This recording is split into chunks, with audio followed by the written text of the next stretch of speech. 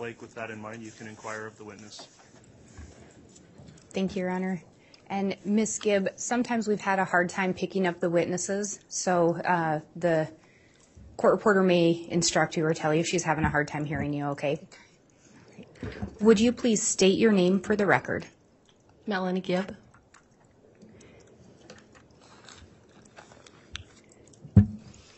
Ms. Gibb, do you know an individual named Lori Vallow? Yes. How do you know her? I met her in Arizona at a church event. Do you recall approximately when you met her? October 2018. And when you met her at that event, did the two of you end up forming a friendship? Yes. Do you know an individual named Chad Daybell? Yes. And how do you know him? I met him at some of different events that I've been to. Do you recall approximately when you would have met Mr. Daybell? I think I met him maybe a year or two before I met Lori. When you first met Mr. Daybell, did the two of you strike up a friendship at that time? Just a casual introduction to each other. After your first meeting with Mr. Daybell, did the two of you stay in contact? Whenever we would see, it was very periodically. It was not like we communicated, as friends or anything. If we engaged, seeing each other, we might say a few words to each other, but not a whole lot of contact. And after you first met Lori, did the two of you continue communicating from that first meeting? Yes. Did you stay in constant contact or consistent contact? Yes.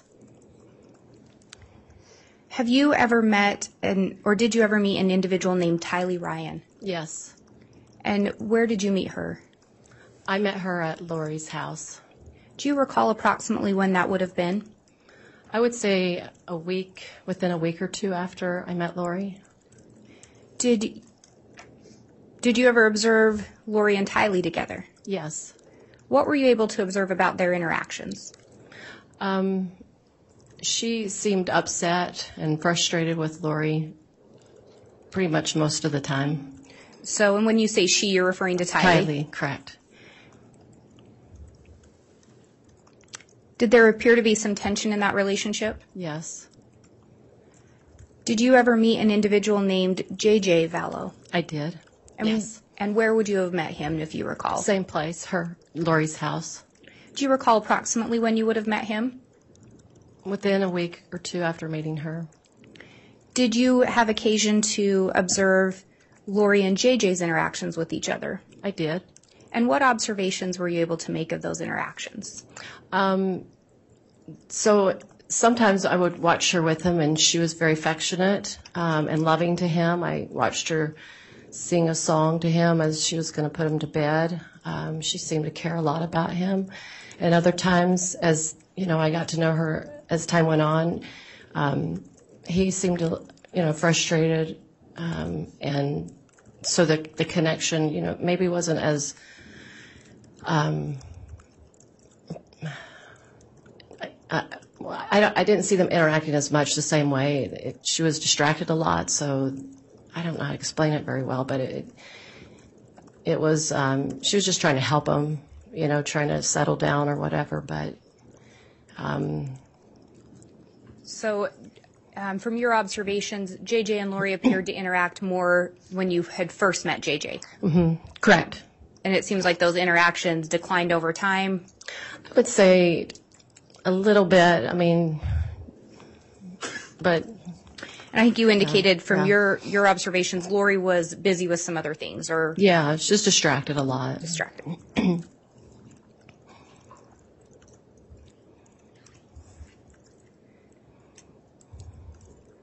After first meeting Lori, we've talked about that you stayed in contact with her. How often would the two of you see each other?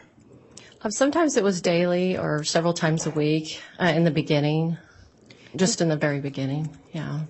And when you say in the very beginning, do you recall approximately how long the two of you would interact that frequently?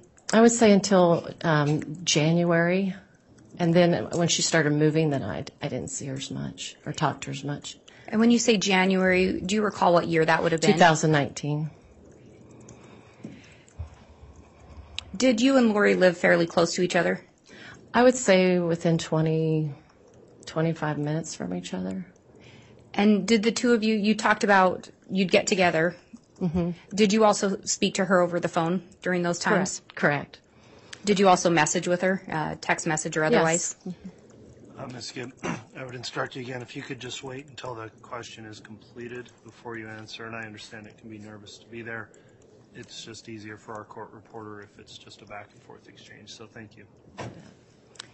And you indicated, I think, that after she started moving, could you explain what was going on there? So about January, she decided to leave, and I believe she first went to Alex's house, or maybe Hawaii. They kind of were near the same timing, so she decided to leave and stay with him, and then she went to Hawaii, and then eventually she went to Texas. So she went to 3 different places, and then she finally went back to Arizona at the very end as her stay that I knew her in Arizona. Do you know, you indicated she'd traveled around starting in January. Do you recall when you say at the end, approximately when the end was that she ended up, what time period she was moving around? So January, February, March, April, May, and then July.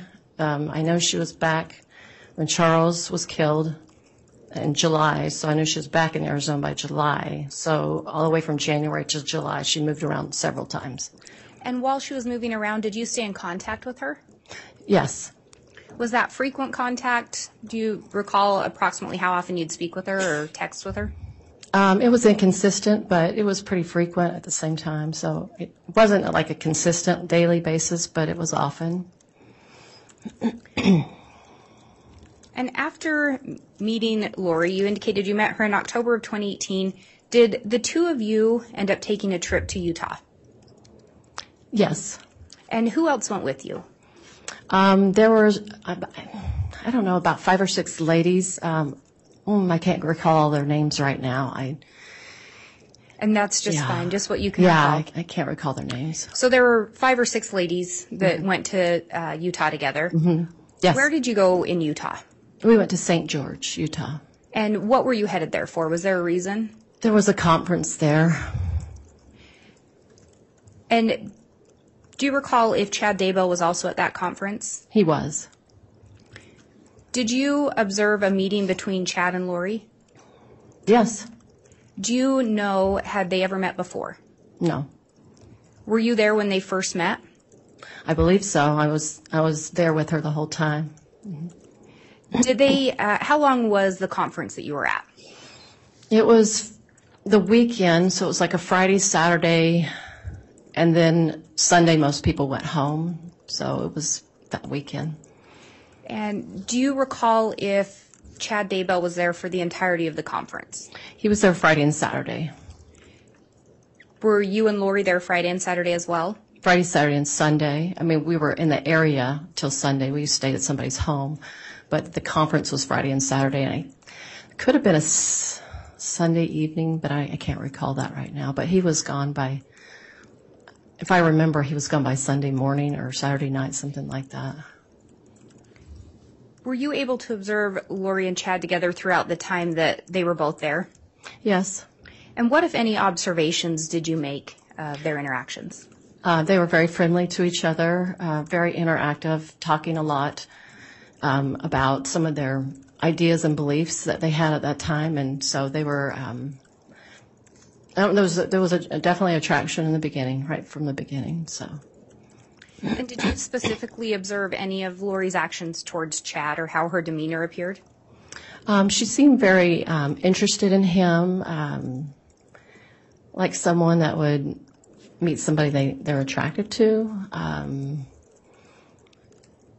She seemed flattered by him and very enticed by the conversation and, flirty-like. I would say a little flirty-like as well. And do you know what Chad Daybell did for a living? He was an author and a publisher and also a sexton. And had you ever read any of his books? I have. Do you know if Miss Vallow Daybell had read any of his books? She had. And do you know if she'd read those books prior to meeting him? She only read, I think, just a few, but she hadn't read all of his books. And I don't know if she made the connections yet of who he was with the books. I'm not sure about that.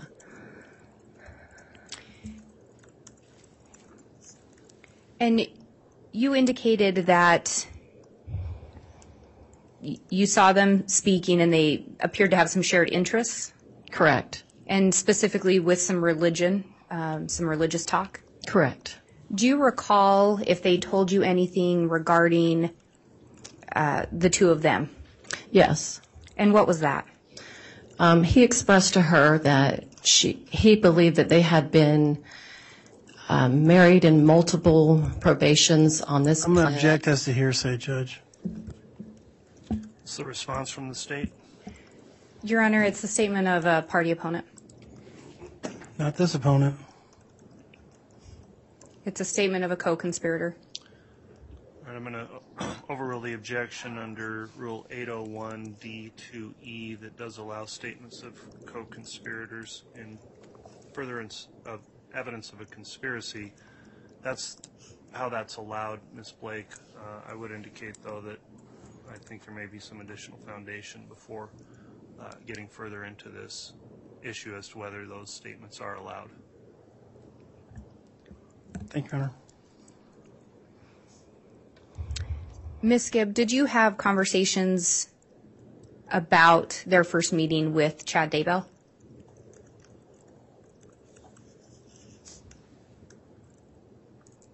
Have conversations with him? I'm sorry, I'm not Yes. understanding. Did you ever speak to Chad about the first time he met Lori?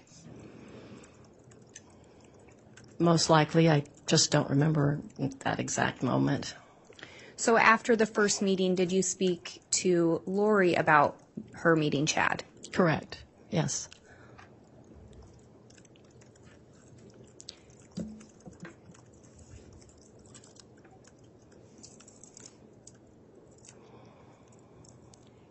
And when you were speaking with Lori, what, if anything, did she indicate to you that she and Chad had talked about with regard to the two of them? She shared with me that he told her that they had been married in another time period. And did she tell you what she believed with regard to that? She did believe that. She had already had the belief system that this multiple lives, as they would call it, she'd already believed that before she physically met him. And backing up a little bit to that, how had Miss Vallow Daybell ever told you anything regarding her beliefs about a prior probation or multiple creations?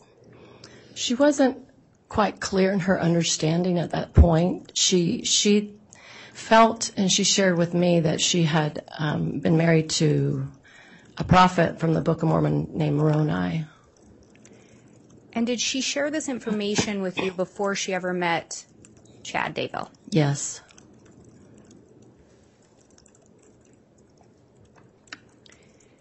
After that conference, did you end up staying in contact with Chad Daybell?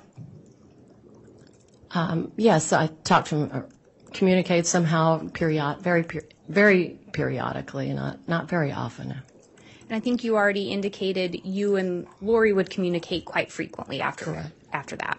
Correct. Do you know if Lori and Chad stayed in touch after that conference? Yes, they did. And how do you know that? She would tell me that they talked and how often they talked, and I often saw her on the phone talking to him. Occasionally I could hear his voice, but she'd always indicate to me she was speaking to him.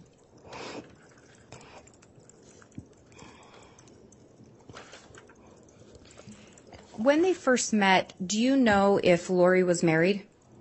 Yes, And who was she married to? Charles Vallow. Do you know if Chad was married? Yes, And who was he married to? Tammy Daybell.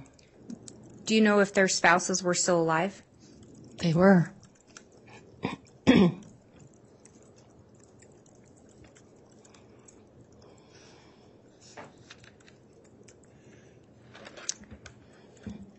And we touched a little bit on the idea of multiple probations.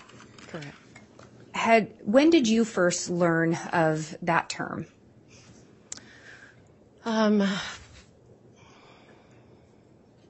Probably when I started interacting with Lori is when it really began to be introduced to me. And who started to introduce that to you? Lori and then Chad, but mostly through Lori, through Chad. He would explain it a lot more than she knew of it.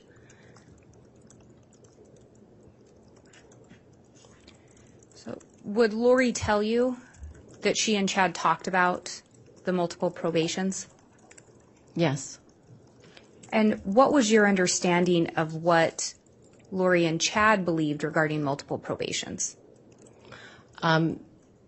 Their definitions changed the longer they knew each other, but in the beginning it was believed that in this earth you could come back multiple times. So you may live in, a certain earlier time in the world and then, several times depending on you as a person.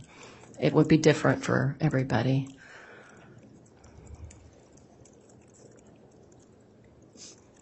After Chad and Lori met in October of 2018, do you know the next time they saw each other in person? I believe it was 2 weekends later. He came to town for another event that was in Arizona. Did you attend that event? I did. Were both Lori and Chad present? They were. Do you recall if there was another get-together held separate from the event? Yes. At Lori's house, there was like a little meeting right before the conference. And do you recall where that meeting took place? At Lori's house. Did you observe Lori and Chad together during that meeting? I don't think he was there. I'm not remembering that. He could have been, but I don't remember. Did you observe Lori and Chad together during that weekend? Yes. And do you recall the context of where you observed them together? So they were at the conference, and I saw them interacting. And then whatever time he arrived at her house, and he ended up staying at her house. So your understanding was Chad stayed at Lori's house in Arizona? That's right. Do you know if Charles was present during that? I believe he was out of town. Do you know if Charles and Lori were still married at that point? They were. Do you know if Chad was still married at that point? Yes, he was. Do you recall Lori telling you anything in November regarding she and Chad's relationship? Yes. And what did she tell you? She told me that they had been married, I believe, 4 or 5 times.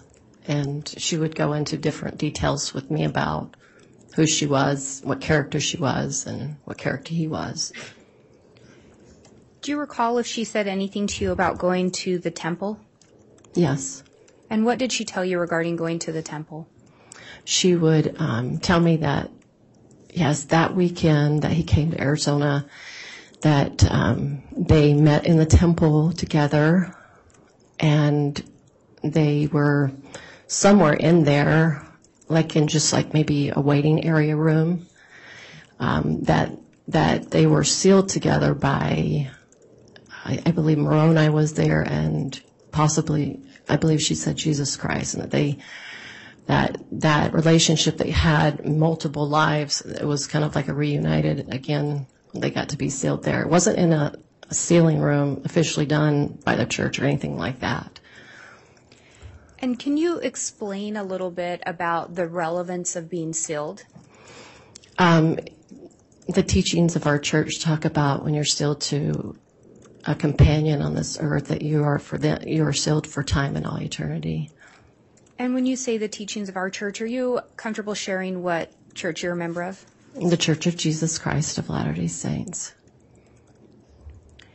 Did Lori share with you how she felt towards Chad at that point? Yes. And what did she tell you?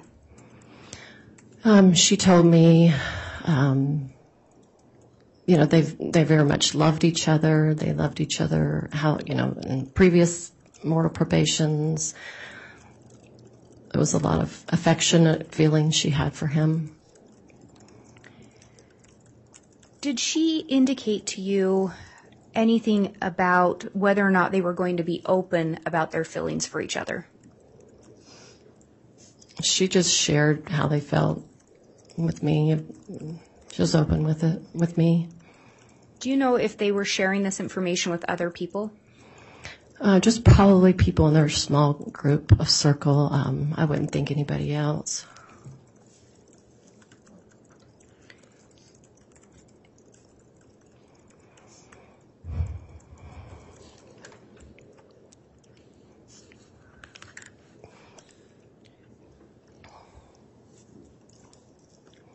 Outside of multiple probations, did Chad let me back up. Did Lori ever indicate anything about having a special mission here on Earth?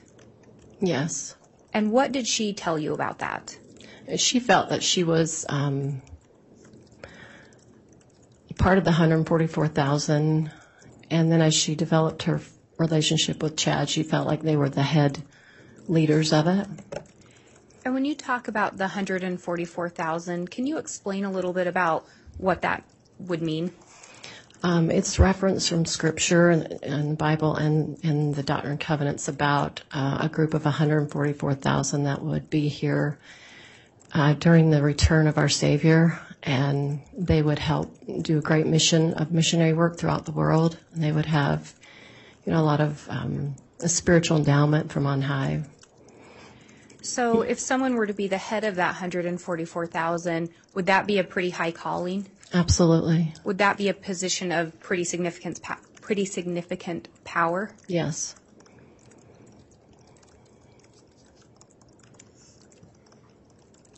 And when you talk about they may have shared this with their inner circle or their close friends, do you know who that would have included for them? Yes. It would have included Sulema Pastenis, Serena Sharp, Christina Atwood, Nicole, forgot her last name, Melanie Pulowski, and I believe she told her sister later on, and I don't know how much she shared with her family. I believe that's, and Alex, I don't believe, let's see. Those are the main people. And when you say Alex, Alex who? Alex Cox, her brother, Lori's brother.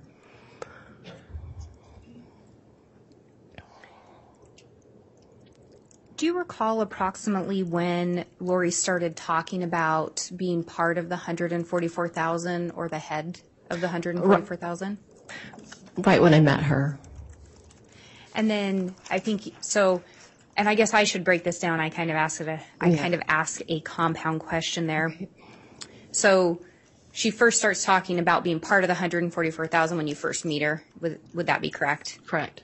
And then I think you'd already indicated after she met Chad, she indicated that she and Chad were the heads of the 144,000 or the leaders. Correct.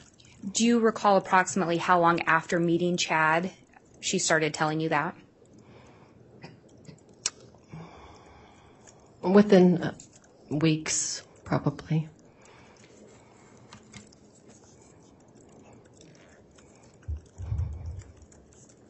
Do you recall Lori ever telling you about a light and dark scale? Yes, Did she ever explain to you what the light and dark scale was? she did. And what did she tell you regarding that?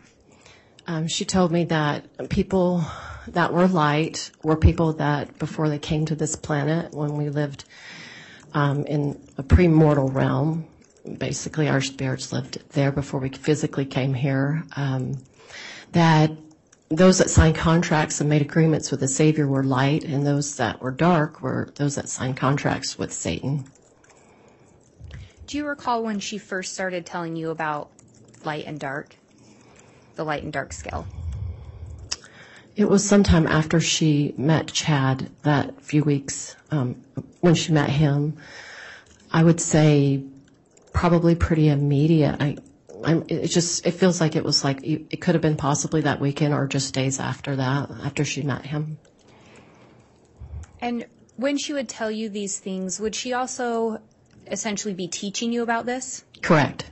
Did you observe her teaching any other people these things? Yes. And do you recall who else you observed her teach these things to? I saw her teach them to the girls that I mentioned earlier, her brother, and just a few other friends that I did podcast with. Did the teachings about light and dark evolve over time? They did. What else did Lori end up telling you regarding someone that was dark? I'm sorry, repeat that again. What else did Lori tell you regarding someone that was dark? At first it was, they were working under the contract of Satan, and so they were more on that dark side, and then it would change, often more and more, but could someone switch from being light to dark or dark to light? I believe so. I believe that's my memory, yes.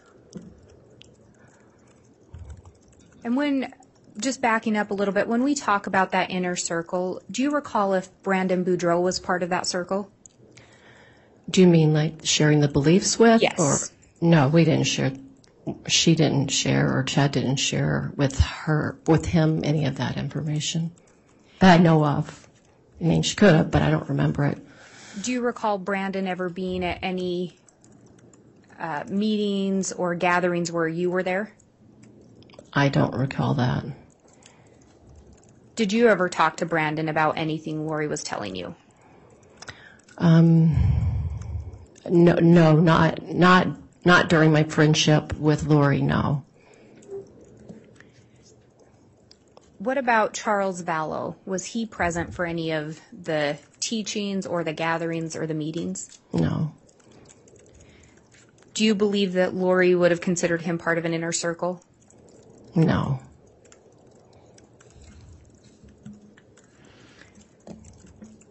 Did Lori ever tell you anything with regard to an individual being possessed? Yes. And what did she tell you regarding that?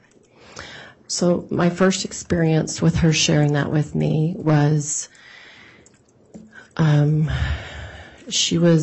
recall she was in, I believe it was the second house that I met her in. So it was probably, that January time of 2019. And she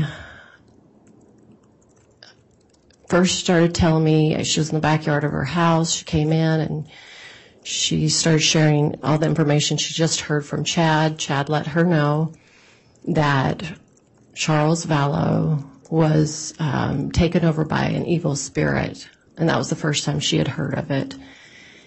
And then, that made him dark, according to them. And that was in January of 2019? I believe that is correct. Did Lori talk to you about a dream she had had? Yes.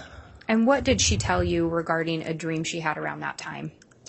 So she shared with me that Charles was getting ready to go to Texas, and I don't know if he was there already, but that she had saw him in a car accident. I believe JJ might have been with him in the car accident, but that he died in it. And so he would not be coming back home by January 1st. And do you know if JJ was with Charles during that time? He was. And do you know if JJ would have been traveling back with Charles? Yes, he was. Do you know if Charles was in an accident at that time? He was not.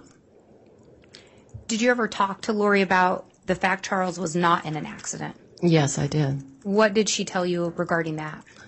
I asked her what happened. You shared that you thought he was going to pass away. And she said he didn't because Satan interfered with the plan. And when she talked about the plan, did she tell you whose plan it was?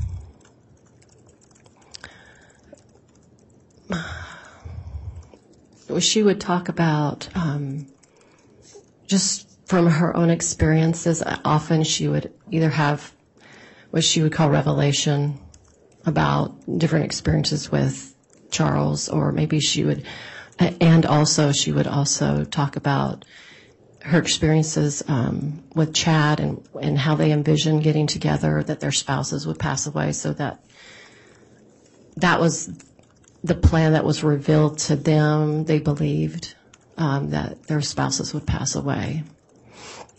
With the idea being that once their spouses passed away, they could be together? Correct. Based on what Lori was telling you, was it your understanding as well, because Charles was dark, he would need to pass away? Correct. Do you recall Lori ever talking to you about castings? Yes. What did she tell you regarding castings? So she would say that she was trying to understand how to get these evil spirits out. And so her attempt to do that was to have like a prayer where she would, like you maybe would read from the scriptures, where you would try to encourage the spirit to come out by the power of God. Did you ever participate in any castings or observe them? Yes. Do you recall when that would have been? Approximate, if you can remember. Probably January, February 2019 is after, she learned that Charles was dark, so sometime after that. And I apologize because you may have already said this, but was Charles the first individual that you ever heard Lori call dark? Yes. Do you recall where that casting would have taken place? The first time I recall was at Sulema's house. Do you recall who was present for that? Lori, Sulema, Christina, Nicole, Serena, and me. And those are some of the same individuals you'd previously mentioned, is that correct? Yes, yes. And you talked about castings being kind of a prayer. Was there any other element to the castings? I guess so. It was definitely out of context for what I would, see anybody talk about in a spiritual level in any religion, but they would use terminology that to me sounded kind of like energy work, and so they would try to share words like disconnect their cords, like a cord was something you connect your spirit to your body, something like that. They use different elements and words. I didn't use those type of words. I just talked about, my relationship with Christ. And so I don't recall exactly how everybody spoke those words, but it was their attempt to help convince the spirit to leave the body. And so to back up a little bit, when we talk about to convince the spirit to leave the body, would that be the evil spirit or the presence that had come in, or would that be the actual individual spirit? It would be the spirit that took over that particular person's body.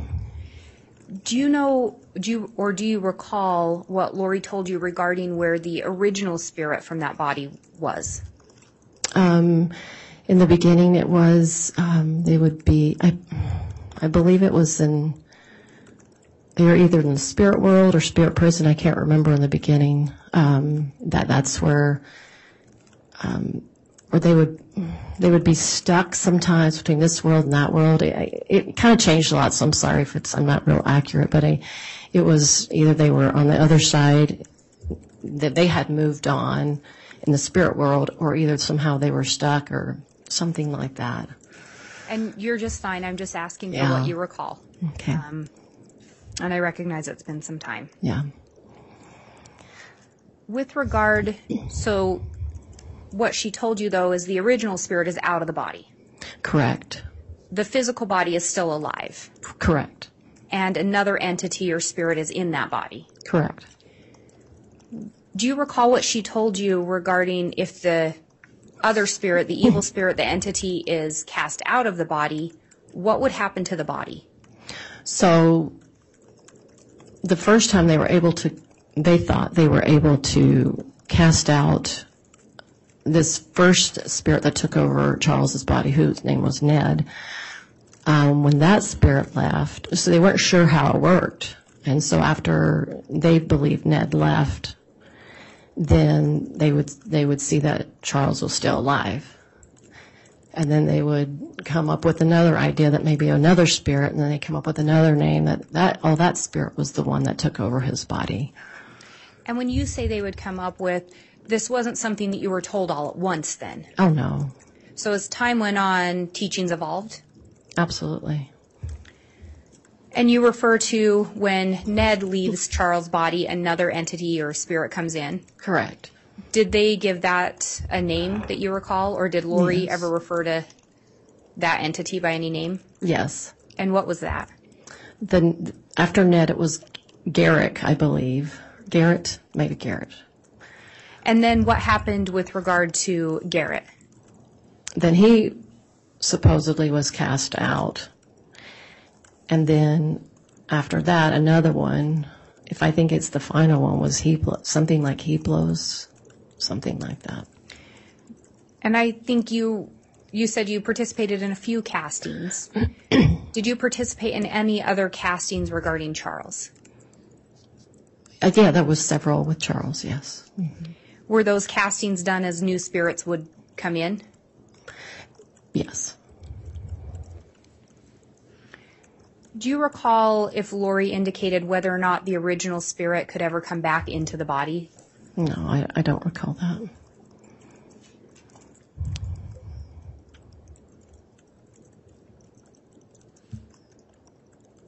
Do you recall if they told you anything, do you recall if Lori ever used the term zombie? Yes. Do you recall approximately when she used that term? It wasn't in the beginning, but I would say weeks after the original idea that someone taken over the body, they just started using that terminology. I would just say weeks after that. And with that, you talked about participating in several castings on Charles. And we Yes. talked about who was at the first one.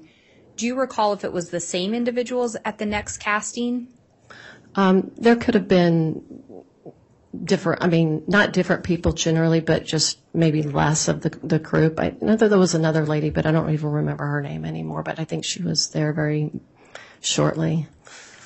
Do you recall if Lori was present for all of the castings you were at? Yeah. Yes. And was she present? Yes. Just wanted to make that clear. Yeah. Yeah. Do you recall if Chad was present at any of the castings? I can recall one. It could have been more, but I can recall one.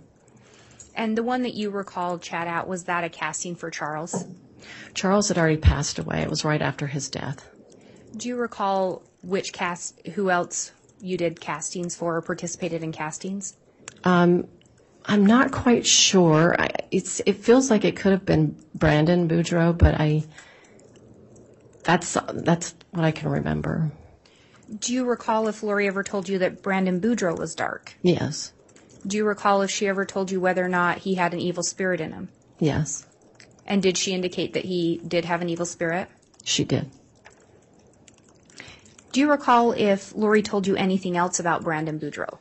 Yes, so it evolved. So he was, I believe he was dark from the beginning. I could be wrong on that, but that's my recollection. And then he became a very high-level dark.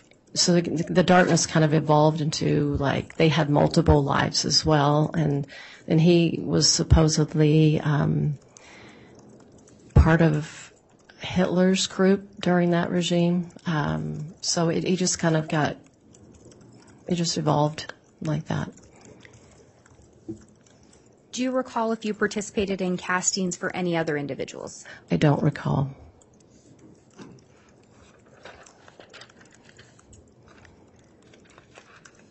And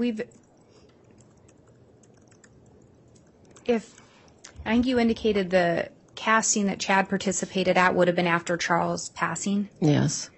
So to the best of your recollection, would that have been the one for Brandon Boudreaux? That's what my recollection is. And outside of the castings, were you ever told that anyone else was dark? Yes. Do you recall who else you were told was dark? So it was Charles, it was Brandon, her brother, not Alex, but another brother of hers, eventually her dad, and then Tylee, then Kay, then at the very end, JJ. And just random people that I can't recall, but those are the ones that I'm recalling at this moment. Do you recall if you were ever told anything by Lori about Tammy's, whether she was light or dark? If she was considered dark, it was right before she passed, so.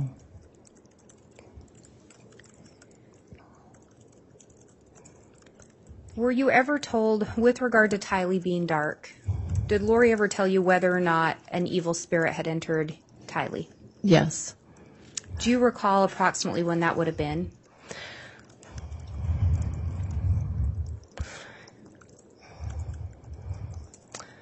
It was sometime between probably February or March to June, somewhere. I believe when she was in Texas, maybe she shared with me when she was in Texas, which you probably can recall better when she was in Texas than I can, but it's probably like in May or April whenever she was there. That's what it feels like. That's what it was. Do you recall approximately when, well, actually, let me back up. Did she ever tell you if JJ was taken over or possessed by an evil spirit? Yes, she did. And do you recall approximately when that would have been? Was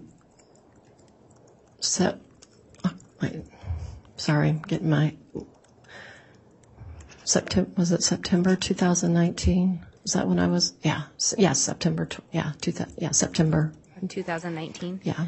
And was that the first time you'd heard of JJ being possessed? Yes.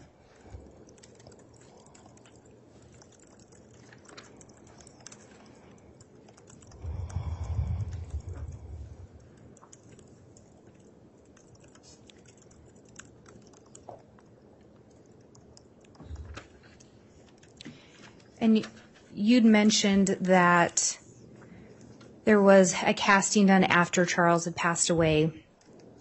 Do you know when Charles passed away? I believe it was July 11th, 2019. And you indicated previously, I believe, that Lori had talked about how both Charles and Tammy were supposed to pass away. Correct. Do you know what she told you regarding Tammy passing away? She learned from Chad that he knew years ago that she would be passing away, early in her life.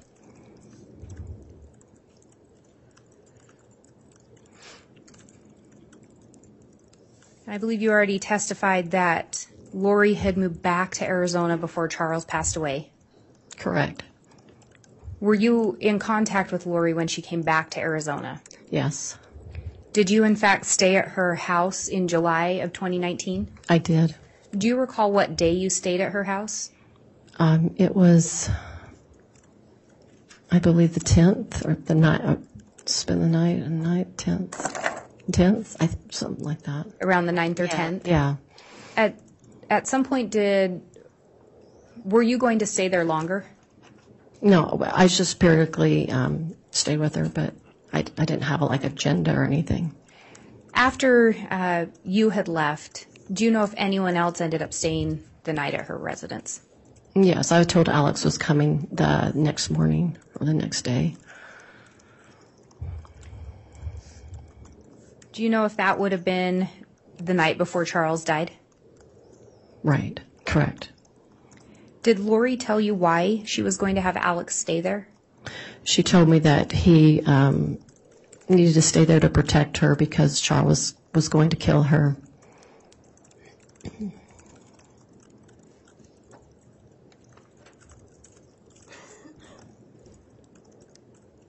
Did Lori ever tell you how Charles died? She did. What did she tell you?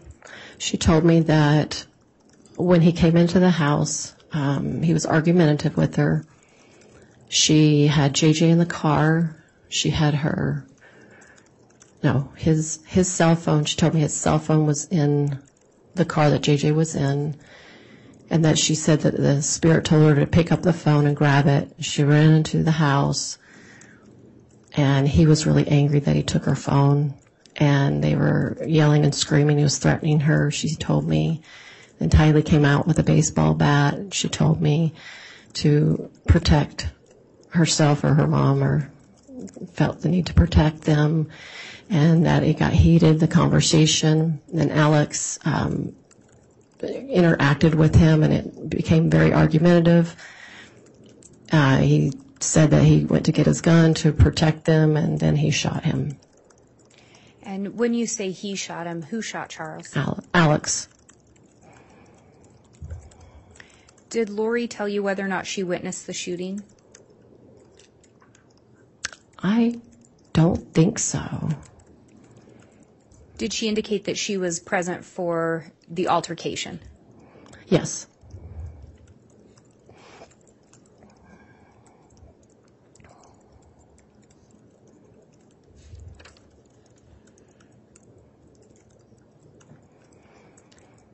Do you recall if Chad Daybell ended up visiting sometime after Charles' death? Yes. Do you recall approximately when that would have been? I would say within a week or two. I don't recall the time or day.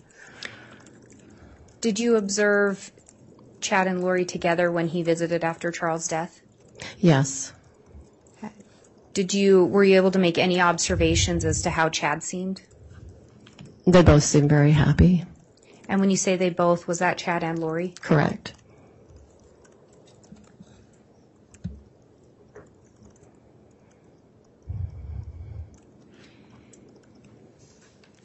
And when we talk, you talked about she took his phone. Are you referring to, who is the she? Lori said she grabbed his And when you Charles's phone, cell phone. Did Lori tell you where Tylee was during the shooting? I just know she was around. I don't recall her expressing. She could have. I can't recall it right now. Who was present? I just know Alex was. Do you recall if she told you where JJ was during the shooting? My memory seems to be either he was in the car, or I know at some point she took him somewhere, but it might have been afterwards. I just don't recall right now.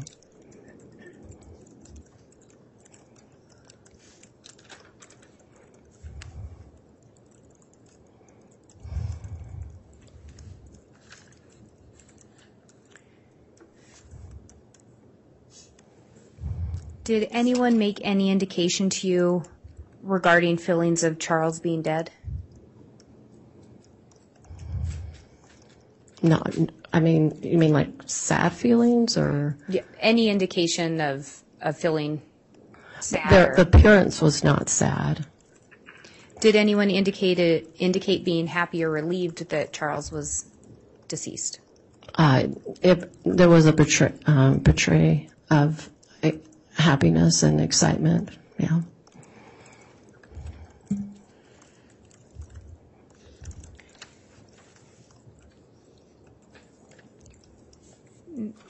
Prior to Charles' passing, do you know if Chad and Lori had stayed in contact with each other? Yes. Do you know how frequently they would communicate? Multiple times a day. That is my understanding. Did you ever observe Lori with more than one cell phone? Yes. Do you recall approximately how many cell phones you had seen her with? At least 2, maybe 3. Did she ever tell you what she used those phones for? She had one phone just for Chad, and then her regular cell phone, and I can't remember. Seemed like she got another one. Did Lori ever tell you whether or not she and Chad would meet up? Would ever meet while Charles was still alive? Yes. Did she tell you where they would meet? One time she said they, after visiting her, or right after I visited her in Texas, she was to meet with him.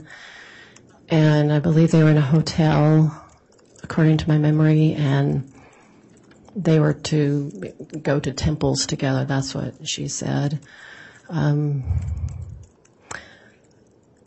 was another time she left town, but she indicated she went to Salt Lake, but my guess is she didn't. I don't know. She indicated she went to Salt Lake, so I don't know if they met up there or what happened there. She didn't tell me if they got together there, but. I'm going to object, move to strike. It looks like this is speculation. She doesn't know what Lori did. I will sustain that objection, so I'll instruct the jurors to please don't consider that previous response as to the speculative answer. Did Lori ever tell you directly that she and Chad would meet at hotels or motels? Yes. And did they actually did she tell you that they met at hotels? Yes. Did she tell you that they would meet at motels? I don't remember the wording exactly. One of the two? Yeah, right. Did Lori ever indicate to you whether or not she and Chad were engaged in an affair? She would just share that they were intimate. Was this while Charles was still alive? Yes. Was this while Tammy was still alive? Yes.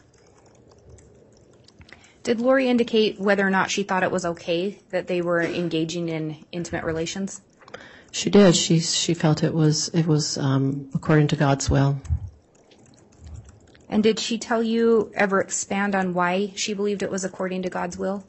Yes. She explained that because they had been married in multiple lives and they had a mission together, that it was okay.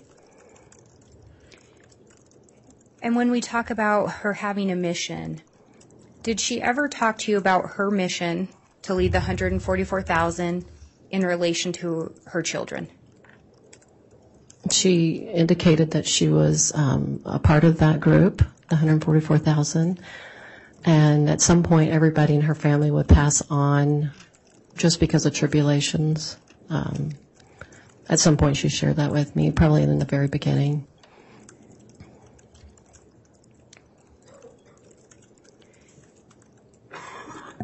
Did Lori ever indicate any concerns to you about her ability to continue to care for JJ?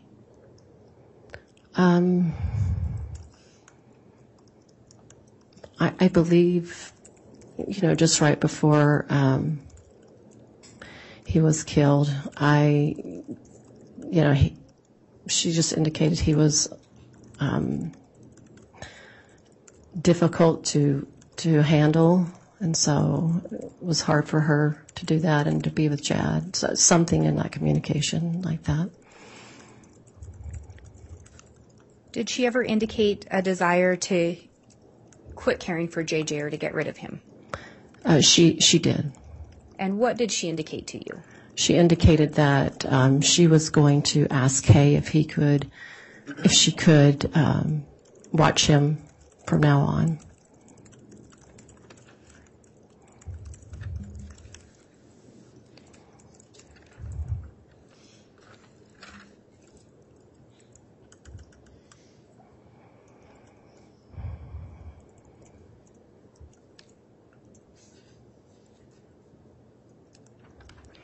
And going back a little bit, when was the last time that you saw Tylee?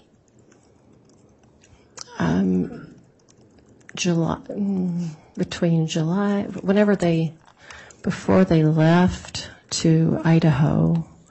So she left, I think, in October, September, August. I don't know, July or August, whenever, right before probably they left to go up to Idaho. And do you recall approximately when they left to go to Idaho?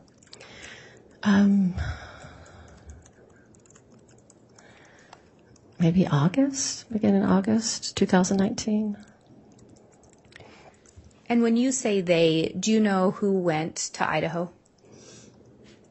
Lori, Tylee, JJ, and What? Alex. Alex went up there too.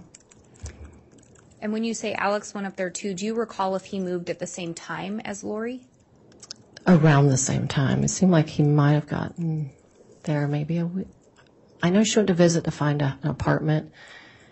It seems like he might have been there a week or so before. I know it's just around the same time.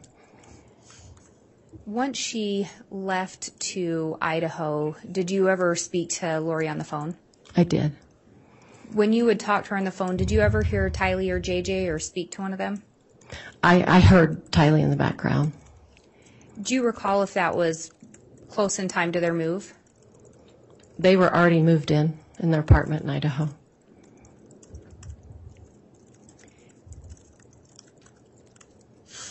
After seeing Tylee before they moved, did you ever see Tylee again? No. Did you ever travel to Idaho to where Lori was living? I did. Do you recall approximately when that was? In September, the middle of the month. And why did you travel up there? A few reasons. She asked me to come up. Another reason is there was a seminar that I was interested in going to around not too far from her home. And also me and my boyfriend at the time were going to see his son as well when we were passing through. When you came to Idaho, did you end up staying at Lori's residence? I did. Did David also stay at Lori's residence? He did.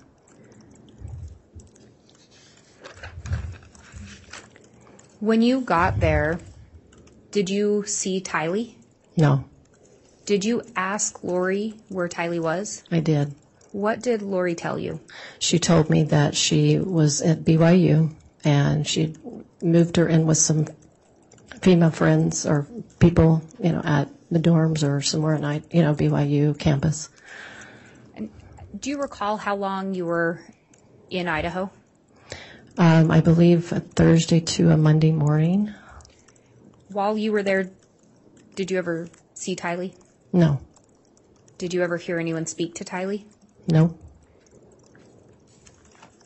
Did Lori make any other reference to Tylee while you were there? I asked about her belongings. They weren't in, I didn't see them. She said she put them in storage. She really didn't talk about her much. Did you see JJ when you were there? I did.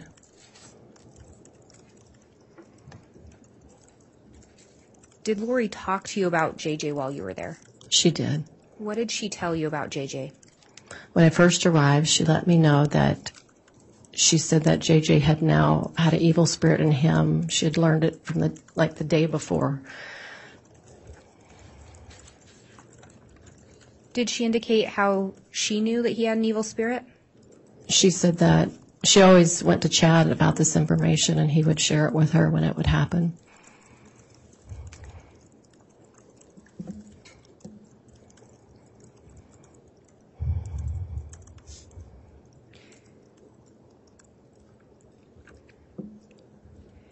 Did she indicate whether or not she'd made any observations regarding the behaviors of JJ?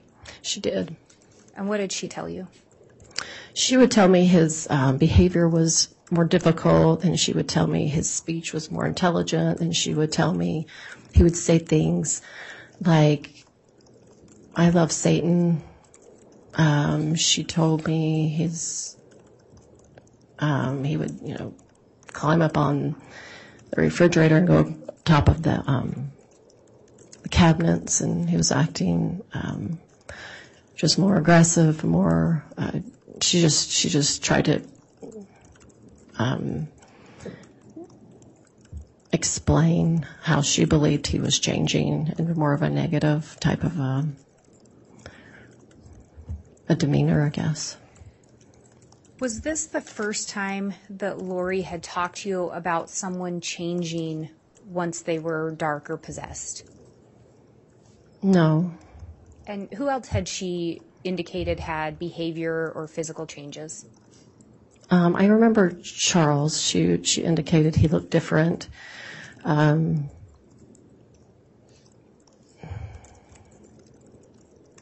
just not remembering all the details, but she would say some things about their behaviors. She would share, like maybe they would just talk to her differently.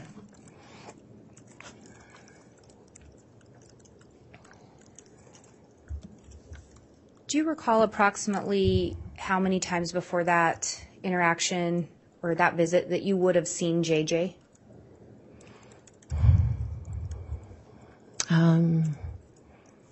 I saw him a handful of times. I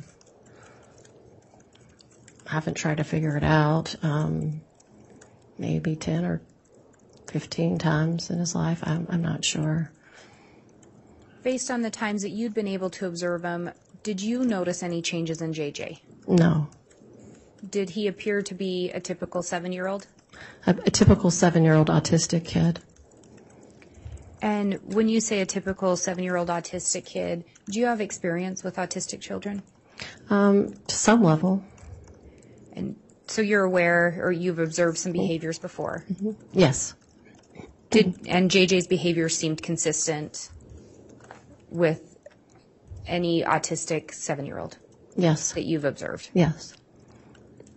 Did you ever see JJ climbing on counters or the ceiling? No. While you were there, did you ever observe JJ act out? He seemed very upset one day, and so Chad took him upstairs and went into a bedroom with him, according to Chad. And you were there towards the mid to end of September, is that what you said? So the day I left, I believe, was September 23rd, so the Thursday before that. And Charles had passed away. Correct. Do you know if Tammy was still alive? She was. And you mentioned Chad being there. Yes. Was Chad there for the duration of your visit? He would come in and out. Do you know if he stayed the night while you were there? No. And I'll clarify that. No, you don't know, or no, he did not. No, he did not. So when JJ acted out, it was Chad, not Lori, that took him upstairs. Correct. And when Chad came, did Chad come back down from taking him upstairs? He did. Was JJ with him? I think so. What did Chad say regarding that? He just quietly came down, and I asked him why his neck was so red, and he said that JJ had scratched his neck.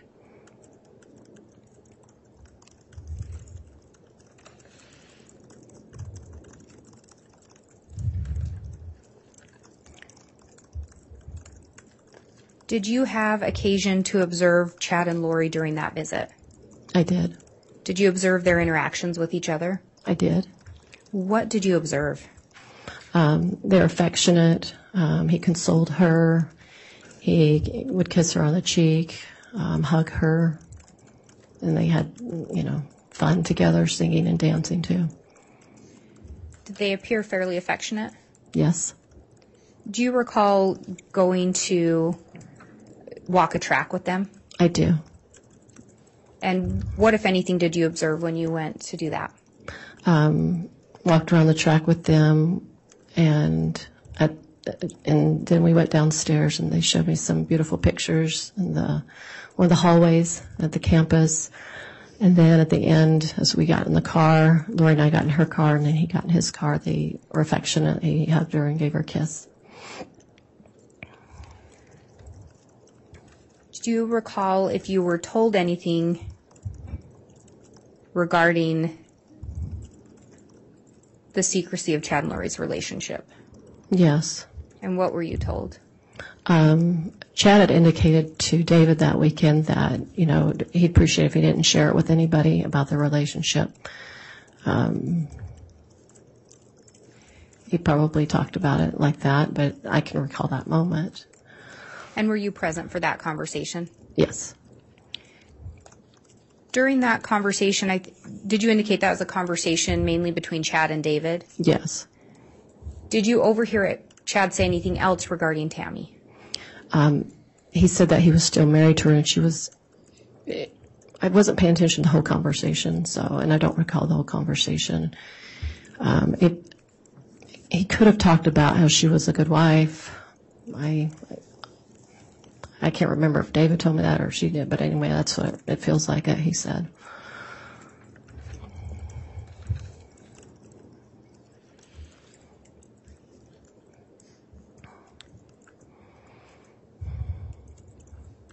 Do you know, has Lori ever indicated to you if the date September 22nd has any kind of special meaning?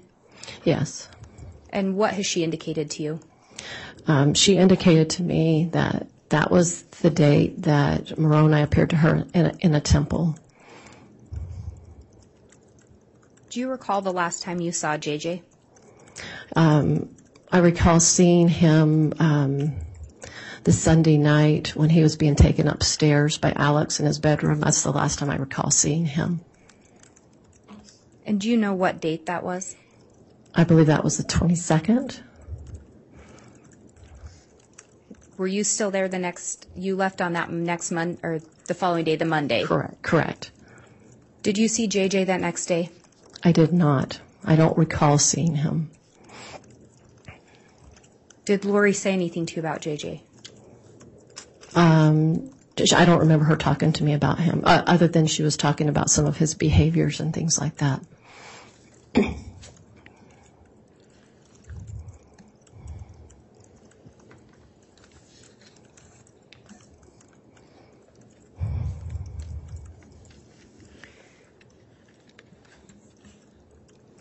Prior to Charles dying, did Lori ever talk to you at all about life insurance? A little bit. Do you recall what she told you?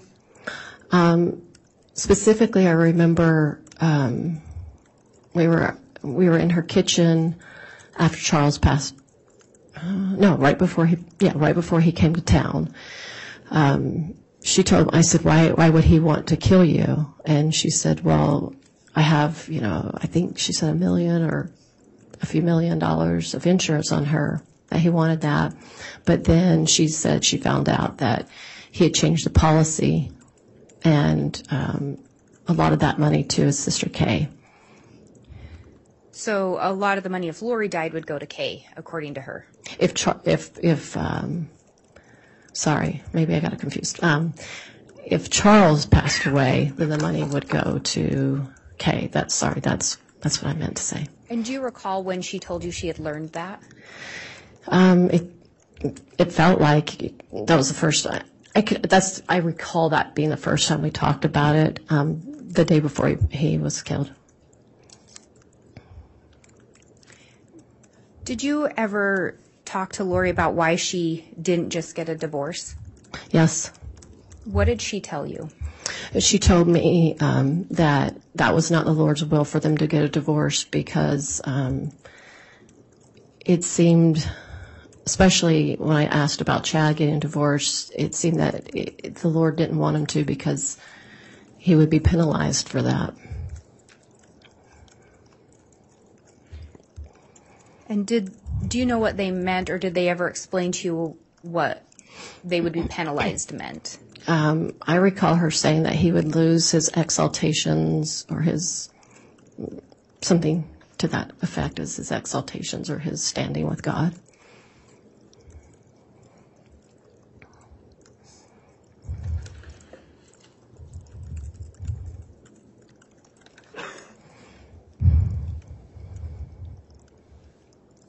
Did you ever see JJ again after the night of September 22nd? I don't recall seeing him. Did you ever return to visit Lori in Idaho after that visit? No.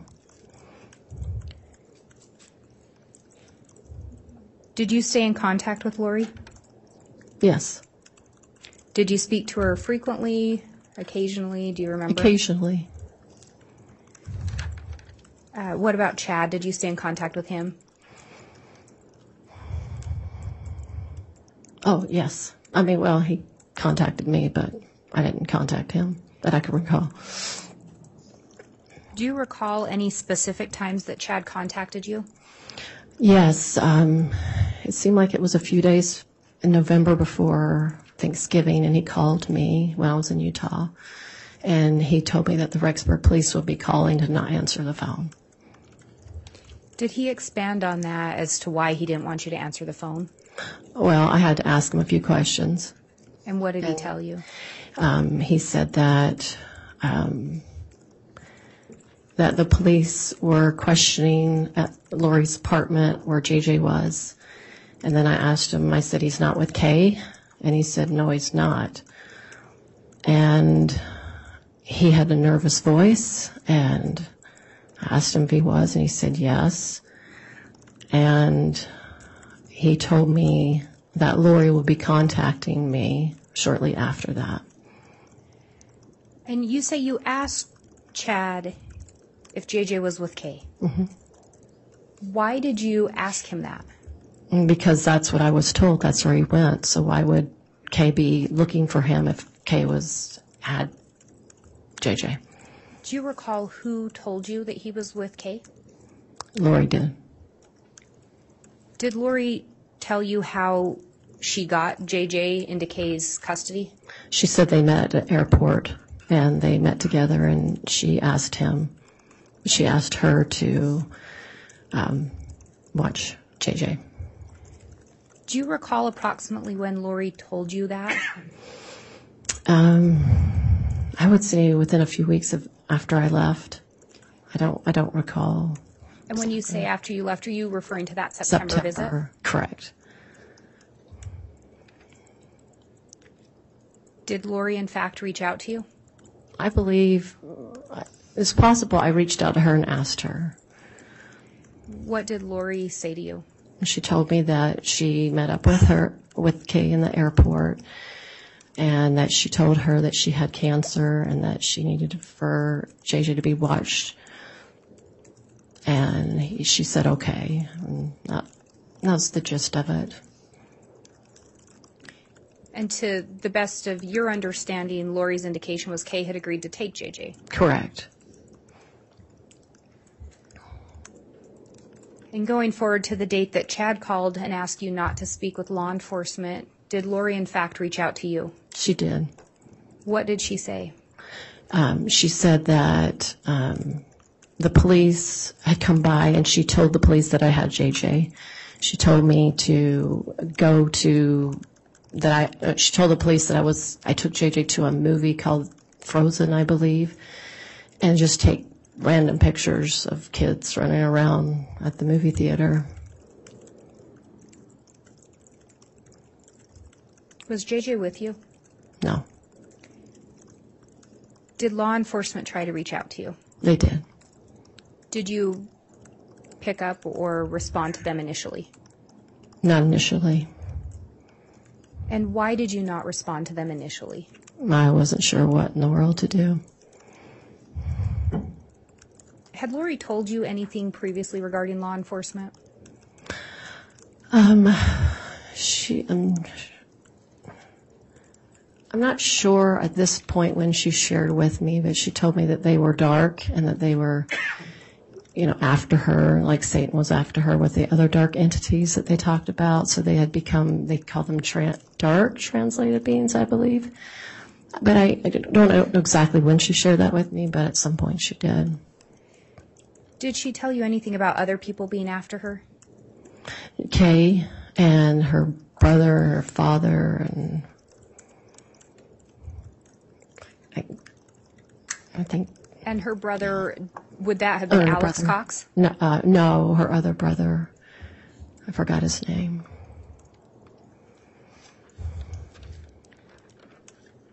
So when Chad's called and asked you not to speak to law enforcement, and then Lori's called you, you don't answer law enforcement right away because you're not sure what to do. Right. She told me, I forgot to share this, she told me that JJ's life was in danger, that Kay was trying to kidnap him from her. That's what she shared with me. And did you believe her? I wasn't sure. I was more perplexed and probably in shock a bit. Had you believed things Lori had shared with you before? At times, yes. Was she still a friend of yours at that point? Yes. When you initially made contact with law enforcement, or I should ask, did you eventually speak with law enforcement? Yes, I ended up talking to Officer Pillar from Gilbert, Arizona. And the first time you had contact with law enforcement, did you in fact indicate JJ was with you? How I shared it with him is I said I had him, but then I didn't have him anymore, that Lori had him. That's how I kind of talked about it. And had you ever had JJ with you? No. And why at that time did you relay that to law enforcement? I wasn't 100% sure she was telling the truth or not, and I felt in a very weird and uncomfortable position, and I really did not know what to do. Regrettably, I didn't share exactly how I wanted to. At some point, did you end up making contact with law enforcement at a later date? Yes. Do you recall approximately when that was? I feel like it was just the very beginning of December probably, or the very end of November, somewhere in that time. At that time, did you tell law enforcement that JJ had never been with you? Oh, yeah. Did you share with them what you knew? Yes.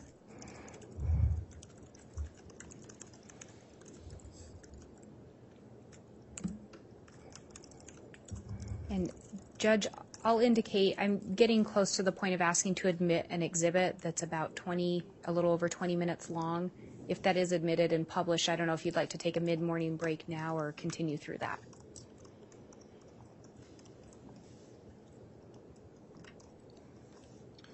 Let's go ahead and go forward now and take the break. It's how long, 20 minutes? A little over 20 minutes. Okay, let's keep going at this point. Thank you. Ms. Gibb, did you share a recording with law enforcement at some point? I did. When was that recording made? I believe sometime in December, the beginning of December. Was it a recording of a conversation that you were party to? Yes. Who else is on that call? Lori and Chad and myself. Did you, in fact, make the recording? I did. And if you were to hear a portion of that recording, do you believe that you would be able to recognize that? Yes.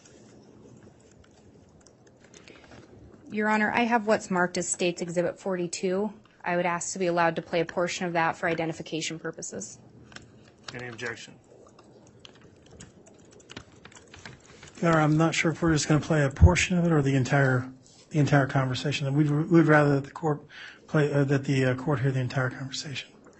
The portion was just simply to lay foundation, I think, for identification purposes. If the defense will stipulate to the admission, I'm happy to play the full thing. It was just for identification purposes. I didn't know if we wanted her to identify it first.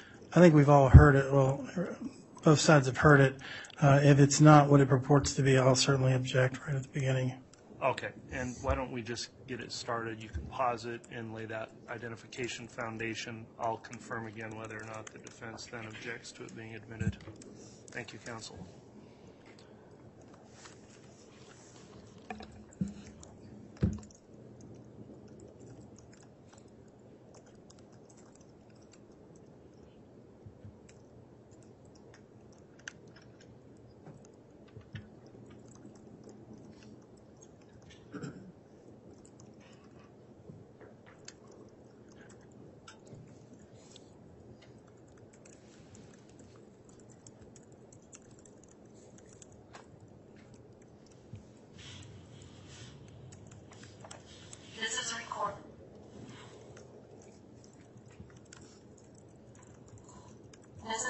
morning on December 8th at 3:43 p.m. And I am calling Chad Daybell's phone number, and hopefully I will be talking to both of them, Chad and Lori. So here goes the phone call. All right, Ms. Blake, can you pause it at that point? Thank you. So, again, to lay that foundation of identification, Mr. Thomas, you indicate you previously reviewed this exhibit. Do you have any concerns going forward that this is the correct exhibit you've previously reviewed? No, Your Honor, this is the exhibit that we were anticipating. All right. Is there any objection then? 42 needs to be admitted before published, so it's been moved to be admitted. Does the defense object to the admission of Exhibit 42? No, Your Honor. Okay, thank you, Mr. Thomas. So, Ms. Blake, apologies for the interruption. You can publish this now. And I will just make the record, so for defense and the court's benefit, I have that the total duration is going to be 21 minutes and 53 seconds. Okay, thank you, Just Ms. so that comports with counsel's copy. It does. All right, it can be published at this time and it is admitted.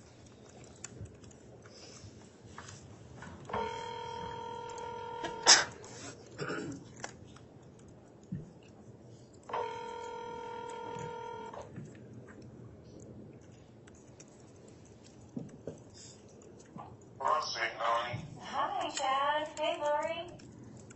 Melanie, not speaker. Oh, okay.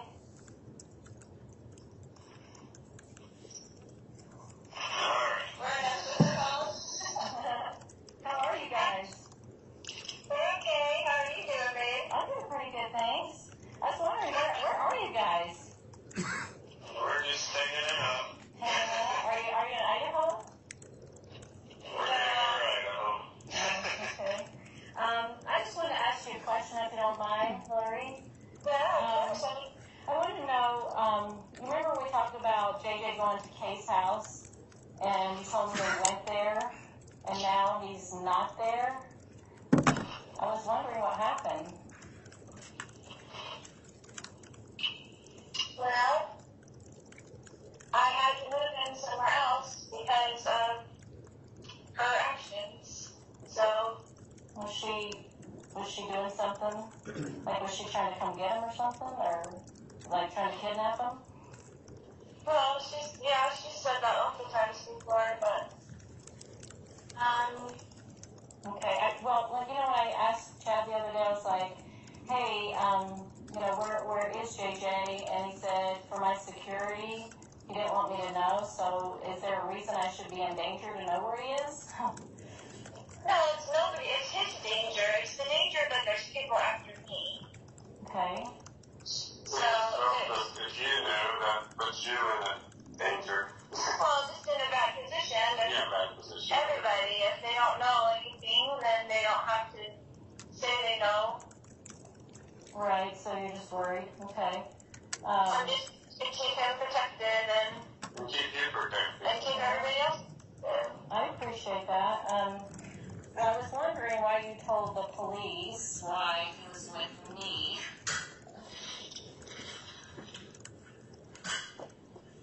I just needed to have somebody so I wouldn't have to tell them where he really was if they were going to tell Kay where he is.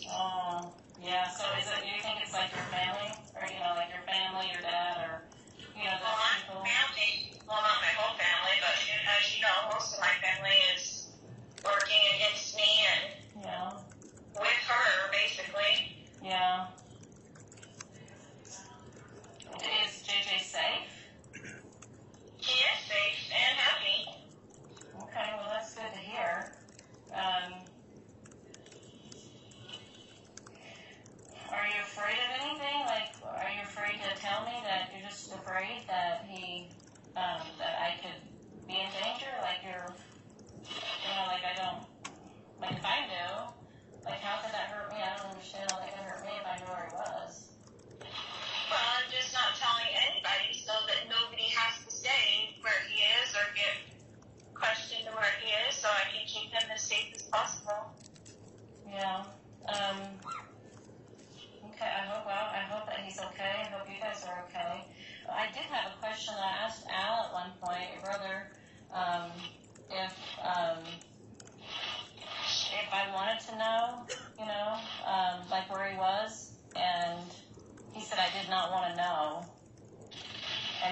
not be found. So what does that mean?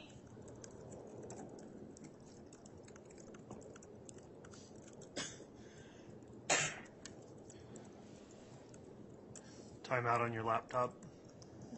Also, that nobody has to be worried about it. I mean, nobody has to be questioned about it, so he can be safe.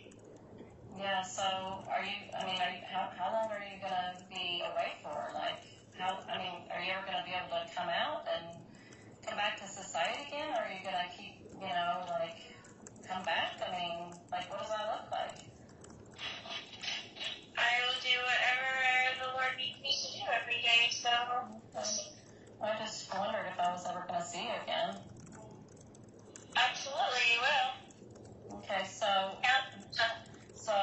maybe when they're done chasing you, you'll be able to come out again, or? Yeah, I mean, it's a ridiculous thing for them to be working with Kay to find me. There's nothing that's gone on that's, you know what I'm saying? Like, they're working with her in some dark capacity. The police are working with her in some dark capacity. There's no reason for them to be after me in the first place. Yeah, has she threatened you at all? Yes, lots of times. Oh boy. What did she say? Well, it's in emails and everything. So, she said she was going to come take them, or she was... There's a lot of things. Yeah. Nellie. Well, it sounds like it. I'm just worried for you guys because, he's missing, and, I know exactly where he is. He's perfectly fine with me. Okay, well, I hope so. I have a scripture I wanted to share with you, if you don't mind. I love it. I was thinking about some of the things you guys have gone through, and I saw the scripture today, and I want you to Let me ask you a question about scripture. Okay? So, did Alma turn himself into King Noah? Or what was he required to do? Well, King Noah was incredibly wicked. Yes. So he fled his evil ways, which is adultery and living riotously and breaking all the commandments. Right. So what was he required to do, Alma? He had to go and flee so that he would be safe and then help other people realize how, jacked up the system was and the government was. What about Moroni? What was he required to do at the end? To carry on those plates and bury them. That was his responsibility. What did he have to do to do that? Did he hide? He had to hide. He had to hide because they were so. Everybody's killing everybody in the society. Everybody was dying. They were killing all the natives. And the scripture said to hide in the cavity of a rock by day and go out by night. The prophets did. They did. Yeah. Okay, so thank you for sharing that with me. Okay, this scripture is just something that may be thoughtful for you. For behold, this is Doctrine and Covenants, section 3, verse 7 and 8. It says, For behold, you should not have feared man more than God. Although men set not the counsels of God and despise his words, yet you should have been faithful, and he would have extended his arm and supported you against all the fiery darts of the adversary. He would have been with you in every trouble. So when we work with the Lord and are obedient, He's going to protect us from adversarial darts and all kinds of negativity. But when we open the door to Satan, he comes in and then he attacks. And then he takes away to make it look like somebody else took it away. But that's not how God works. He doesn't work in darkness. I agree with you 100%. And that's what the Lord is doing for me. Exactly what he's doing for me. Oh, it just we have not opened the door for darkness now. Darkness is knocking on the door all the time because that's the way dark works with the light. And I promise you that I have done nothing wrong in this case, but sometimes you have to hide in a cavity of a rock for your own life safety. And that's what the Lord requires of you sometimes. And that's how it is. And I'm sorry that's how it is because there is a lot of darkness on the earth. Yeah. This. She's been after me for zero reason.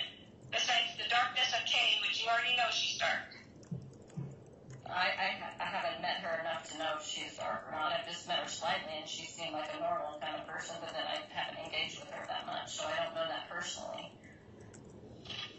So you don't know about her changing the thing for herself to be the beneficiary of the policy and all that stuff. None of that's dark, right? Well, I haven't seen those documents, so I have no way of knowing. You've seen them on my computer. No, I have not. I haven't even looked in on your computer before. You don't show me I don't anything. know why you're being controversial to me, or if you're recording this conversation for the police or whatever. I don't know what your intention is on this phone call. Well, but I love with all my heart, and I have forever, and I will always love you. I appreciate those words, but if you really loved me, you wouldn't have told the police that I had JJ with me. That's not what a friend does. I mean, that just makes me look weird, and it's not safe for me. That doesn't look good. I mean, you had to think of my welfare if you love me. I do, and I did exactly what I felt the Lord was instructing me to do.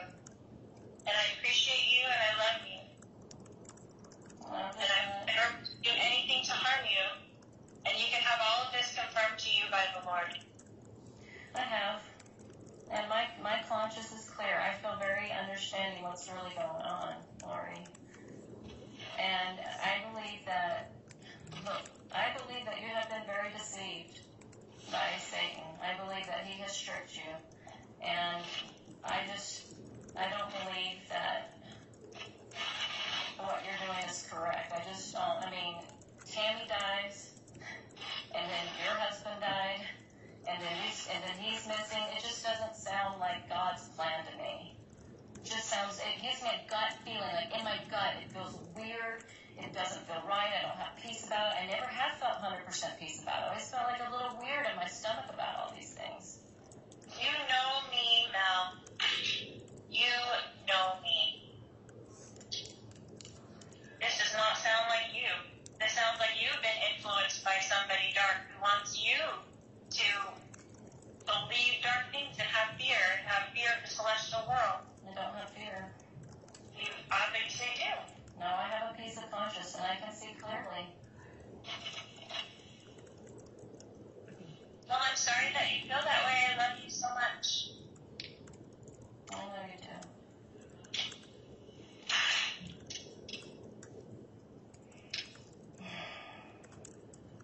I don't know what else to say. Stand Christ when he comes again, and he's coming soon, and we will all stand there, and you will know at that point that he has supported me and has supported you the whole time, and I have not been deceived. I just want to testify that I know Tammy does have that conspiracy theories. My sister-in-law's right behind it all, and I hope that you're not being influenced by that dark king. I don't know who she is. I'm sorry, you said your sister-in-law? I don't even know her. Oh, I know, but she's coming up with the same type of theories. And it's just not true. My own children were there. They testified that Tammy had been getting weaker and sick, and I begged her to go to the doctor. Her heart was failing her. She was physically falling apart. She hates doctors, and she just passed away. That's how it happened. My son Garth was right there with me the whole time. My kids were at the house within 20 minutes of her passing. There were 2 coroners. They checked her out right there on the bed. All these conspiracy theories just make me sick to my stomach. Just absolutely sick. I know it's been told 3 years that Tammy would pass away at a young age. And I had no idea that Lori would even be a part of my life. I just knew that my life had 2 segments. And that I know Tammy's on a special mission, and she's with my kids. She's visited them. There's so much, Melanie, that you just have to have faith. And this is not some sort of master plan. There's no way, Lori, and I should never come up with this. It's just... You can understand my concern, correct? I can, from an outside perspective, but from someone who knows as much as you know, no, not really. But we can feel Dave's influence on you. I can feel that, for sure. He's a very good man, and he has a very strong foundation. That I know. I know, but he seems to be the one that's putting the doubts in your mind.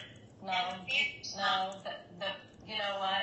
I have come to understand that my gut feeling, I was not listening to it, and I always felt uncomfortable with many things. Okay.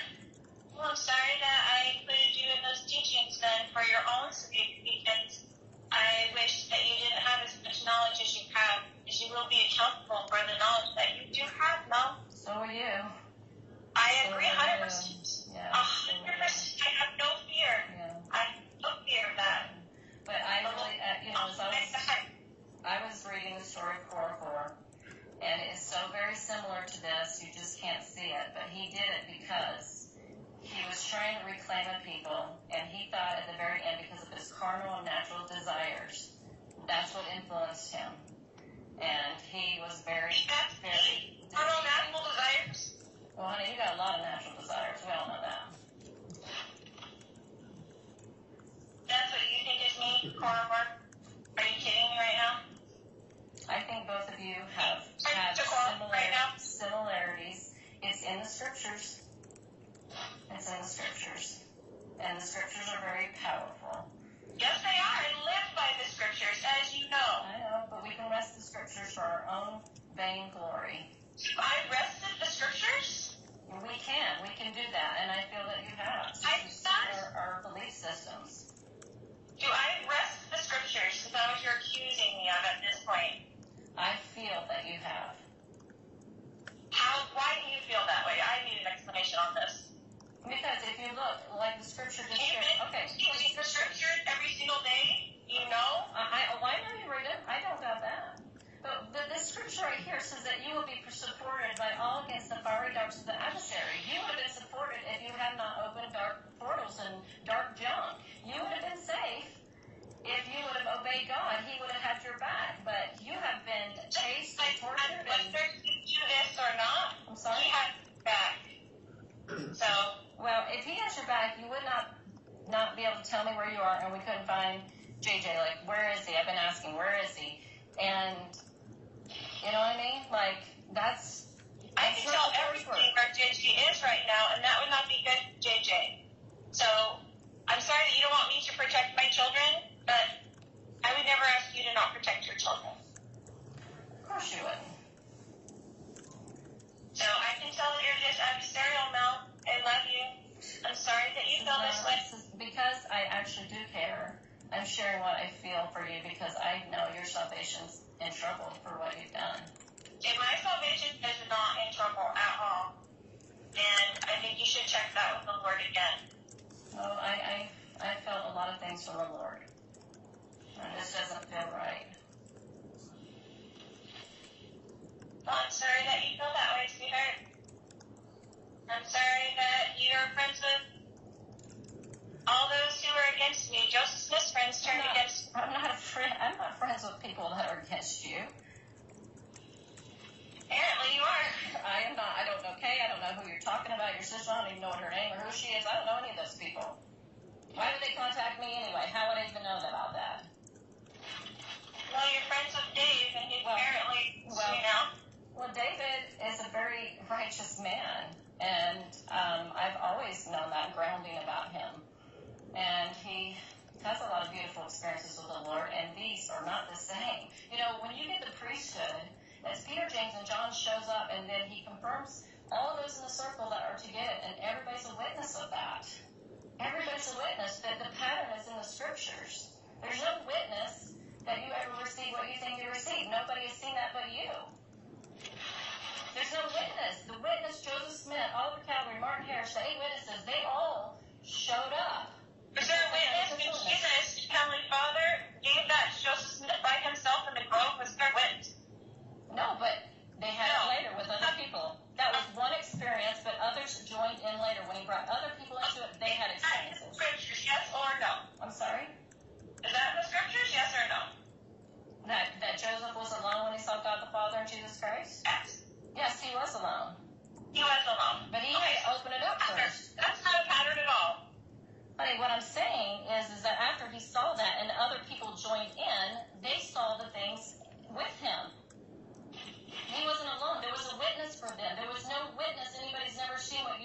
experience what you've seen. That's your own witness, but nobody said that.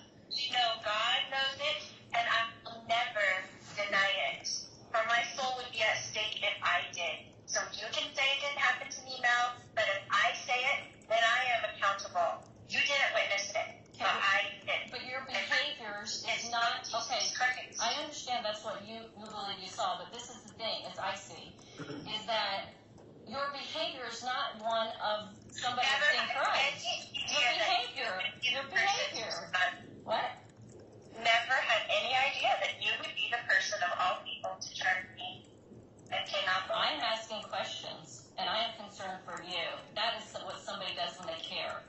You don't sound like you're concerned. You sound like you're accusatory. You do not sound concerned. You sound pissed off. I'm not. I am troubled. Maybe that's the better word. Troubled. Because these things, like you being with Chad before he's even divorced, is unusual behavior for a person that's seen Jesus Christ. I was never with him, and he was never divorced. Honey, I've seen you That's guys your together. story. That's you dating. So I haven't ever seen you I've never seen you with Chad kiss him and walk around the track at BYU with him. I never saw that. You You see say him? you're the one that's just feeling guilty about being with someone before they were divorced. Oh, honey. I think that's not what we're talking about here. But it's not what we're talking about here. That's what I'm saying. You are going off the deep end. But Well, I'm just saying this is not a behavior of someone that sees Jesus Christ. It's not the behavior. really? Have you ever seen Jesus Christ? So do you know what the future behavior would be if you had seen Jesus Christ? I know that when I pray. Lord asks each of you every day, and he does protect me, and he is protecting me, and he will protect me against this accusation as well. And we will both stand there with him, and you tell me if I was lying or not, but we're both standing there with Jesus Christ. Okay.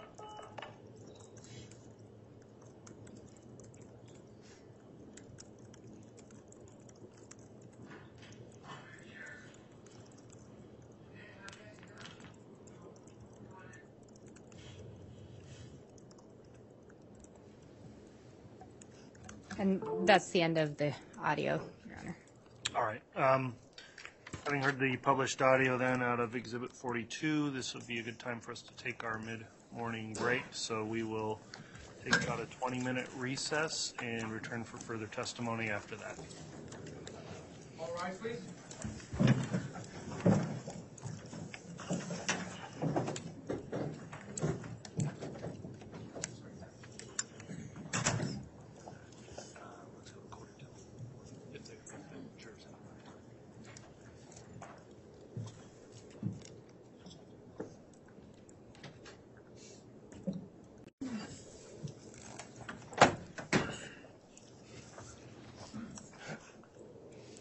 Thank you. Please be seated. We'll have the jurors brought back in.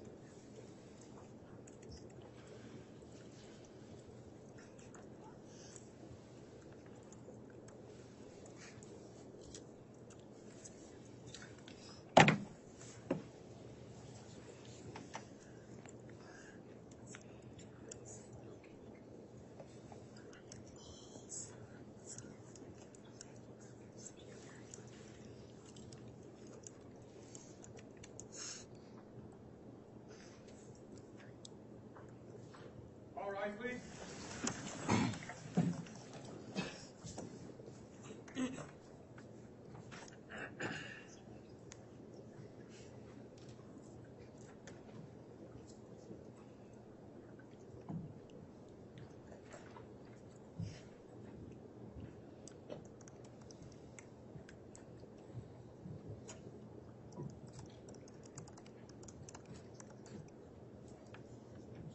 yourself present, counsel. All right, thank you. Please be seated.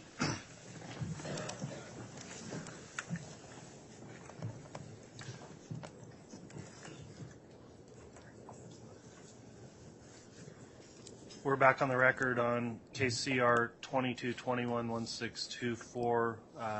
We've got a witness, Ms. Gibb, who is testifying, however, not present in the witness box. Is the witness here? She is, Your Honor. Is the court ready for her to be brought in? I believe she's just in a room outside. Okay, thank you.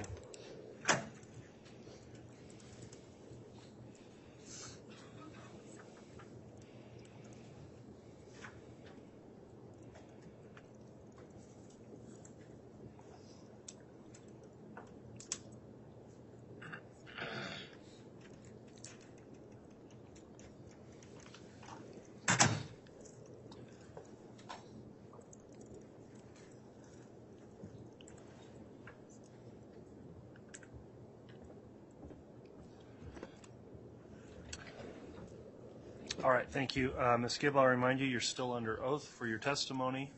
Ms. Blake, you can continue the direct examination. Turn on my speaker. Thank you, Your Honor. Ms. Gibb, we just heard a recording that was made by you on December 8th of 2019. Could you clearly hear that? Yes. Do you recall why you made that recording? I made it for several reasons. At first, I was trying to inquire the whereabouts of JJ for his safety. I also wanted to, record her explaining how I didn't know anything about the whereabouts of JJ and any other information I could learn, like where they were. Those, just those kinds of inquiries. And why had you become concerned about the whereabouts of JJ? Because they initially told me that he was safe with Kay, and then the police are now involved and questioning where JJ is, and she says, and Chad says that Kay doesn't have them, and so that started to bring some questions to me, like what's really going on, but just not sure. And some just, thoughts with Alex, talking to him and trying to get more clarification. And circling back, you indicated the last time you saw JJ would have been the night of September 22nd. Correct. And you stayed at Lori's residence that night, is that correct? That's correct. What room did you stay in? So she let me sleep in Tylee's room, and then David slept in JJ's room, but I would often go back and forth. And so that night I remember just being in David's room, which was in JJ's room. That's what I recall. So you were in that room with David for most of the night? I believe so. Do you recall if David had any kind of an issue that night, health issues or otherwise? Yeah, he woke up very troubled from a dream that he had, and he just was in a really very heavy, just really felt his heart was racing. He was very kind of scared by the dream. Did you do anything at that point? I did. I got my cell phone and I text I think I did both. I called Lori, called Chad to see if they could maybe give him a blessing. I went to her door and knocked, or I don't know if I knocked on it, but I tried to open her door and it was locked. So I went back to the room. Did she respond to your call or your text? No. Did Chad respond to any attempts to reach him? No. And that was the night of September 22nd? Correct. And that's the last night you saw JJ? That's correct. And just to clarify, you ended up leaving the next day. Do you recall what time of day you left? Yeah, I would say somewhere after 8 in the morning. And you did not see JJ on the next morning? I do not recall seeing him.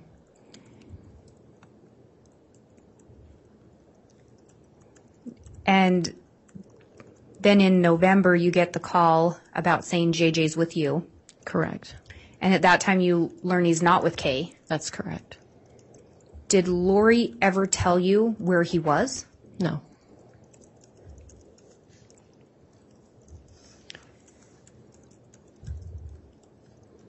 When you made that call on December 8th and you heard the audio, there's a few things in there that I wanted to go over with you.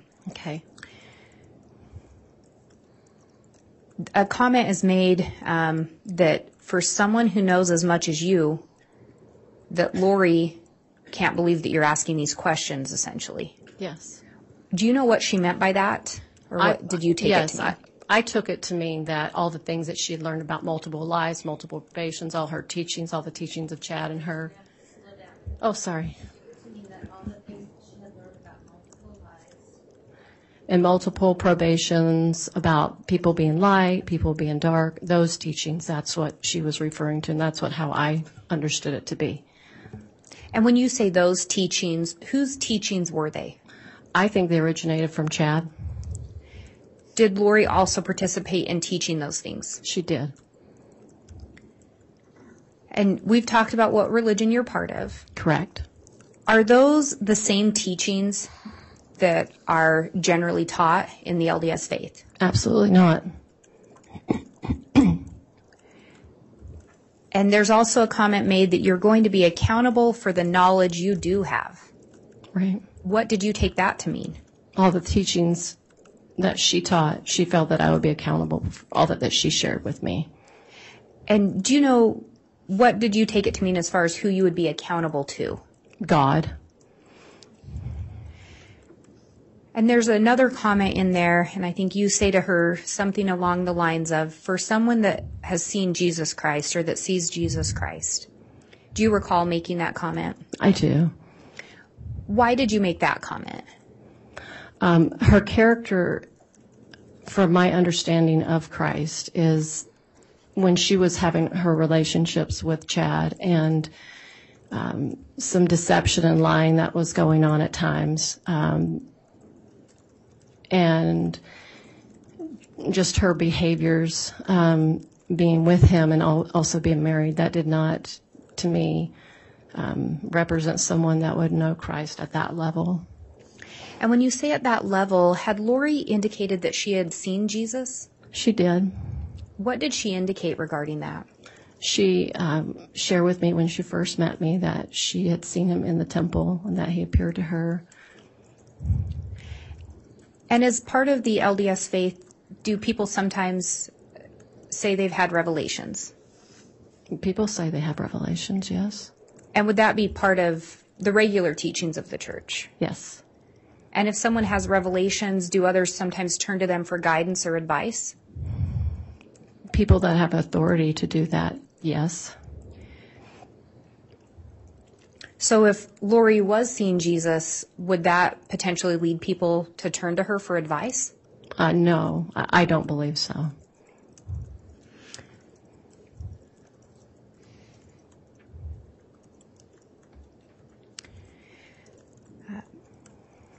Previously, we talked a little bit about some castings. Do you know who organized the castings that you participated in? Lori. Were there any assignments given during those castings? I think she tried to talk to them about, what they could potentially say during that time. Yeah. And when you say she, was that Lori? Lori, yes. And we also talked about the light and dark scale. Yes. And I believe you indicated when asked about Tammy that maybe Tammy became dark close to the time of her death. Correct. Do you recall learning of Tammy Daybell's passing? I do. Do you recall what date that was? I believe it was in October, but I don't remember the date. Do you recall if you learned of it the day that she passed? I believe it was the day after she passed, through a friend who sent a text to me to show me a little memo that she got from Facebook from Chad's account. And then a random friend, sent it to me and said, look, what happened? That's how I learned of it. And when we talk about the day after, could it have been the day that it was announced or that it was reported? The day that it was reported, yes. Did you reach out to Lori at that time? I did. How did you reach out to her? I called her on her phone. Do you recall if you also texted her? I don't remember. When you talked to her on the phone, do you recall what time of day that was? It was in the morning. The early morning, mid-morning, if you recall? It felt like it was closer to mid-morning. Did she tell you about the passing, or did you tell her? I told her and then asked her more about it. Did she seem to have already known about it when you talked to her? She seemed that she knew something was going on. She said that two of the girls from the group of women that we've discussed earlier had called her and inquired about that. Did you ask her any questions about it? I did. What did she tell you? I first asked her, I said, did you know that Tammy died? And then I believe I don't know how she indicated, but because of the conversation she had with the two other ladies, that she knew about it through them. And I'm sorry, what was the question again? Well, I asked it pretty broad, so I'll narrow it down. Did she tell you anything about what she knew regarding Tammy's passing? So I asked her what happened to Tammy, and she says that she had a dark entity in her, and they had to do what they could to get that spirit out of her. And when she said they did what they had to do, did you know who she was referring to? Her and Chad. Do you recall if she indicated anything regarding Tammy's knowledge of an affair or suspicion of an affair? She said she was starting to get suspicious. And by she was starting to get suspicious, was that Tammy? Correct. Did Lori indicate how she knew that?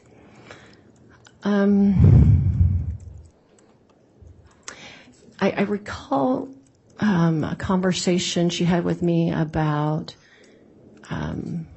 Charles knew Tammy, by phone or something, like there was some connection between their conversations, and maybe another girl. I think it was Christina understood that there was something wrong going on earlier on, and she might have shared some information. I don't know. It was a little bit of information Lori had shared with me. That's all I would have known is from her, but I think that's where it came from. Do you recall if Lori indicated how long Tammy had been suspicious of that before she passed away? I would say no longer than 2 weeks. Do you recall if Lori indicated how long Tammy had been possessed or dark before she passed away?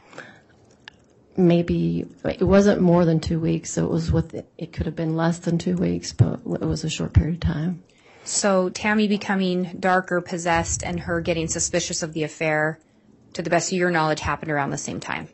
About the fair part, I'm not sure, but the dark part is yes. About 2 weeks before? Correct.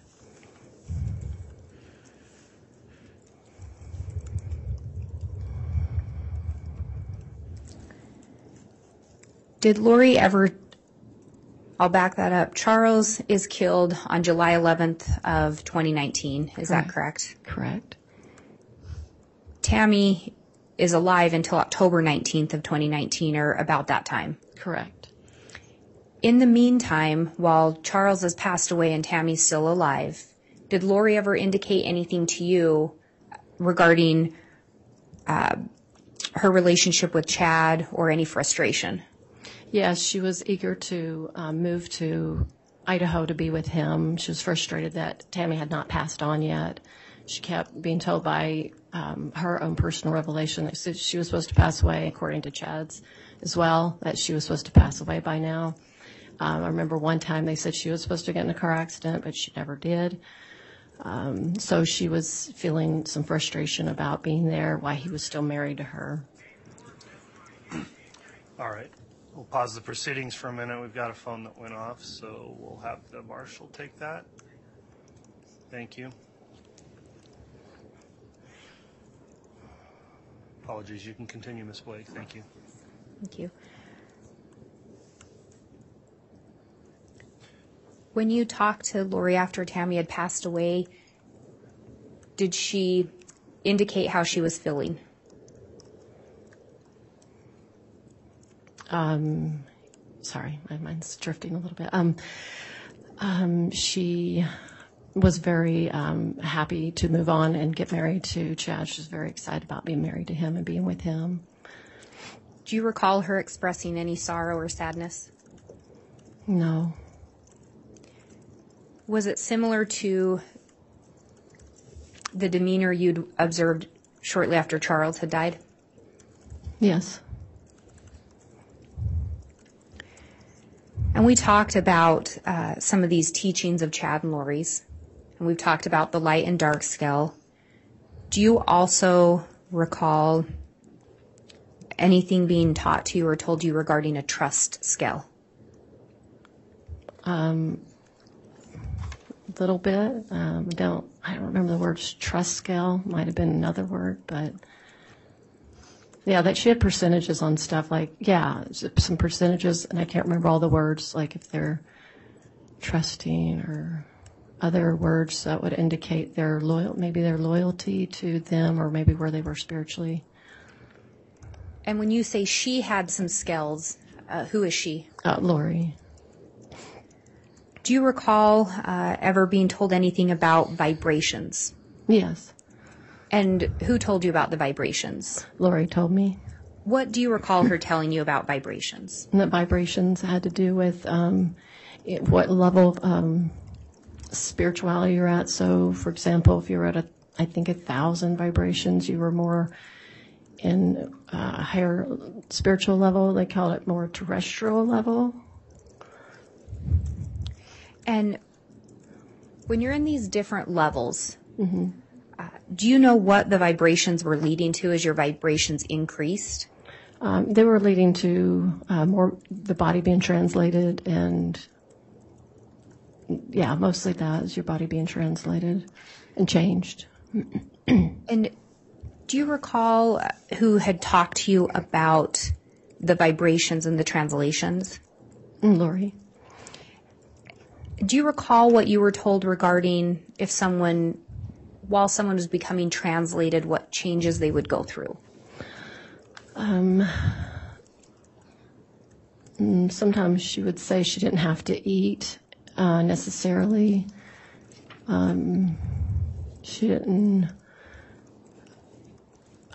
She would get younger. Maybe her menstrual cycle would not be changed and things like that. So it could include physical changes. Correct.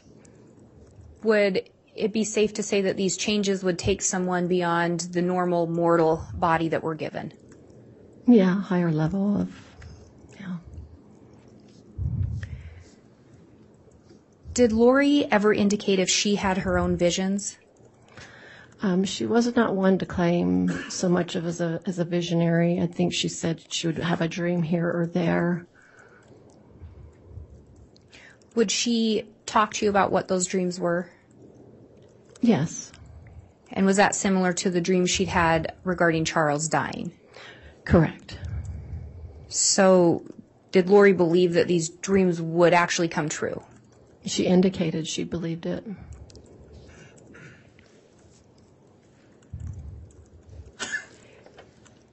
Were these things also taught to Alex Cox? Yes, Did you ever have conversations with Alex Cox? I did. What was your understanding, or what did he tell you regarding his belief in what they were teaching? He gradually began to learn about it. Not in the beginning, but near, more closer to the end of my relationship with them. And he really did believe that these entities were zombies now, or the people that they were hoping would pass away. He indicated that he believed they really were zombies. And when you talk about the people they were hoping would pass away, who is they? Charles, Tylee, JJ, Tammy. And who was hoping they would pass away? Chad and Lori. And you say Alex initially wasn't taught some of these things. Do you know the reason why? He just wasn't, around the conversations in the beginning. Just he was kind of popping in and out of her house, and so it just wasn't disclosed in the beginning. But he believed in what Chad and Lori were teaching him. He did.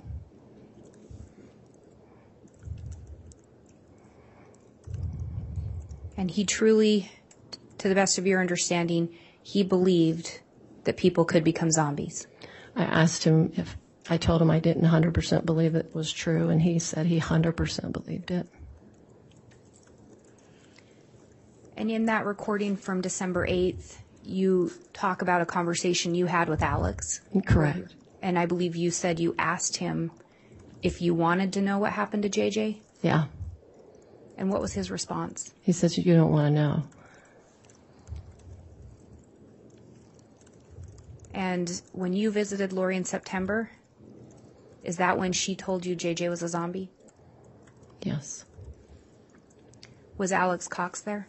Yes.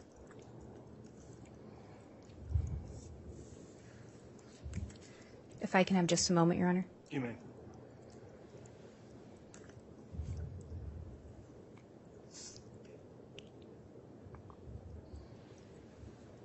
I have no further questions, Your Honor. All right, thank you, Ms. Blake. Who will be conducting cross-examination? I will, Judge. All right, Mr. Thomas, you can commence with your cross-examination.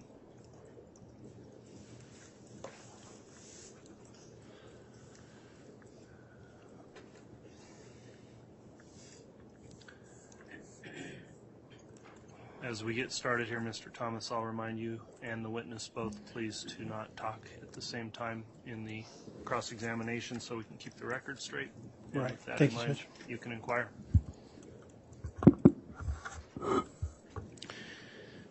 Ms. Gibb, you've met with the prosecution on several occasions over the last couple of years, right? Correct. Okay. When was the last time you met with them?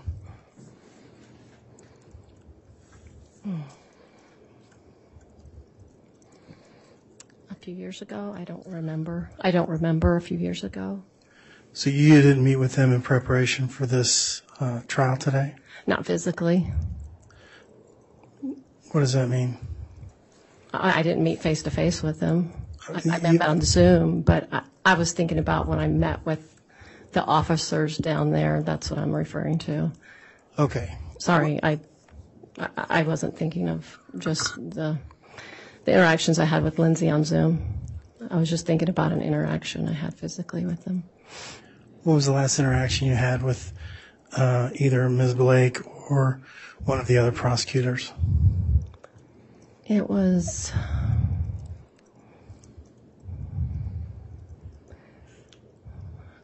trying to remember what month it was. Was it end of March, beginning of April, I believe?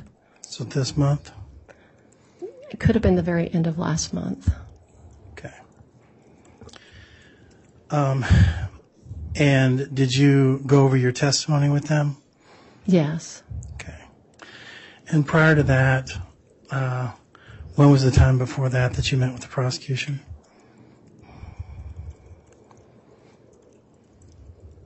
It felt like it was back in Chandler, a year or two. I don't remember how long it's been now. It's been a while. Okay. When you went over this with, you said Ms. Blake, is that right? Correct. When you went over your testimony with her, were you as forgetful as you've been today? Yes. Okay. Do you recall writing a 7-page, I guess I would say outline, and sending that to Rob Wood? I remember sending it to a few people. Most likely I did. Mm-hmm. Have you had a chance to go over that? No. No. You sent it back in July of 2020 and haven't looked at it since then?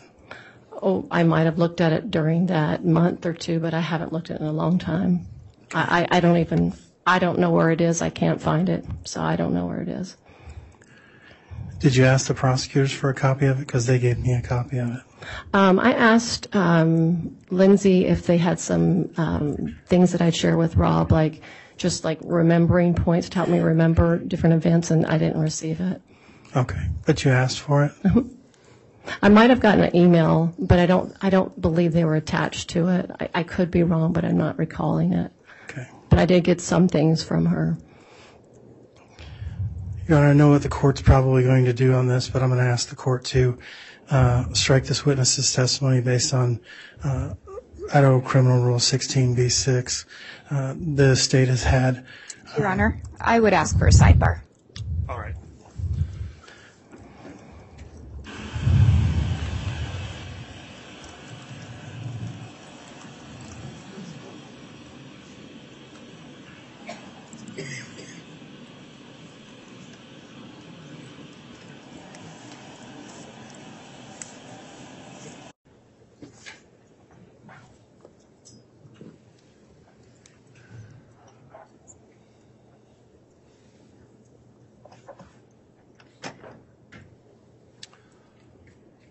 All right, there's an objection that's going to be argued. We've determined it would be more appropriate to argue this outside of the presence of the jurors. So if all would please rise, we'll have the jurors excused to the jury room while this issue is sorted out. All right, please.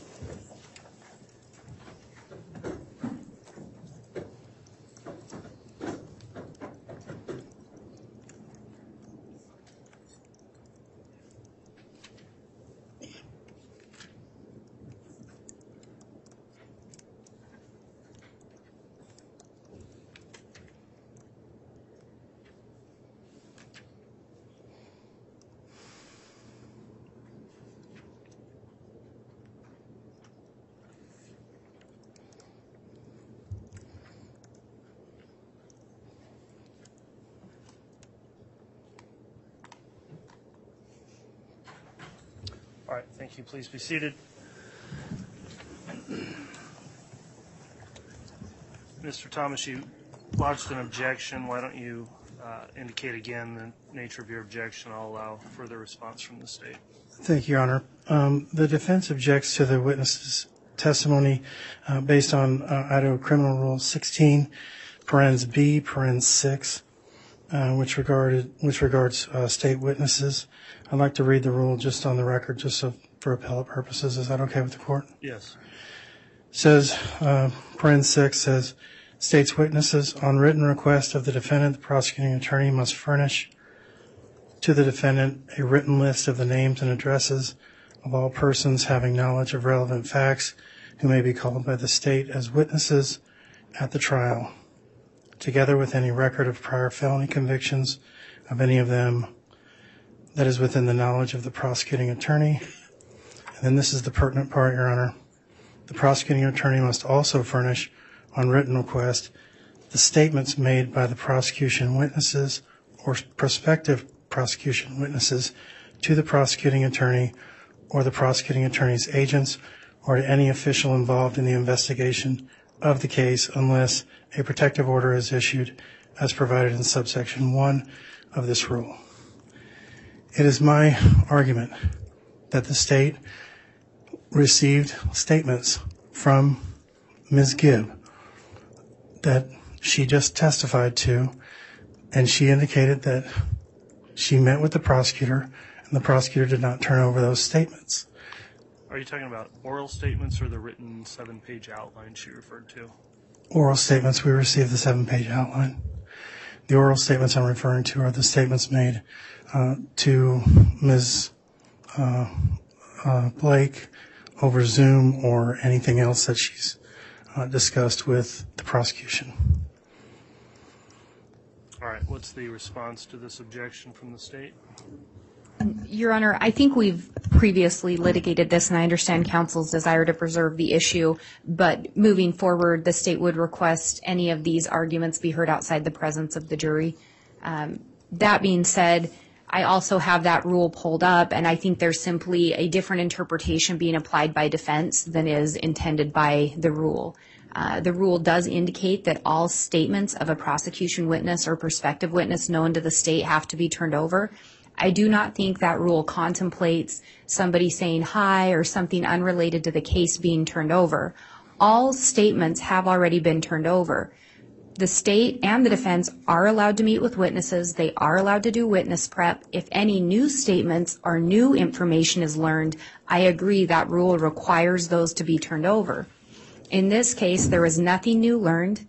All of the statements made, the testimony here today, are information that is well within the defense's possession. It has been turned over in discovery. The 7-page outline referenced by defense counsel, copies of prior testimony, transcripts of prior testimony, and police reports have all been turned over to the defense, which contain the information. There was nothing new learned, no new information obtained, no new statements made, which would require disclosure under Idaho Criminal Rule 16. So the state's position is we have absolutely complied with the discovery request, and the defense's attempt to broaden that requirement is simply not within the purview of the statute or the intent of the statute. So we would ask that defense's motion be denied. All right. Thank you, Ms. Blake. If you'll give me just a moment, I'm reviewing some authority here.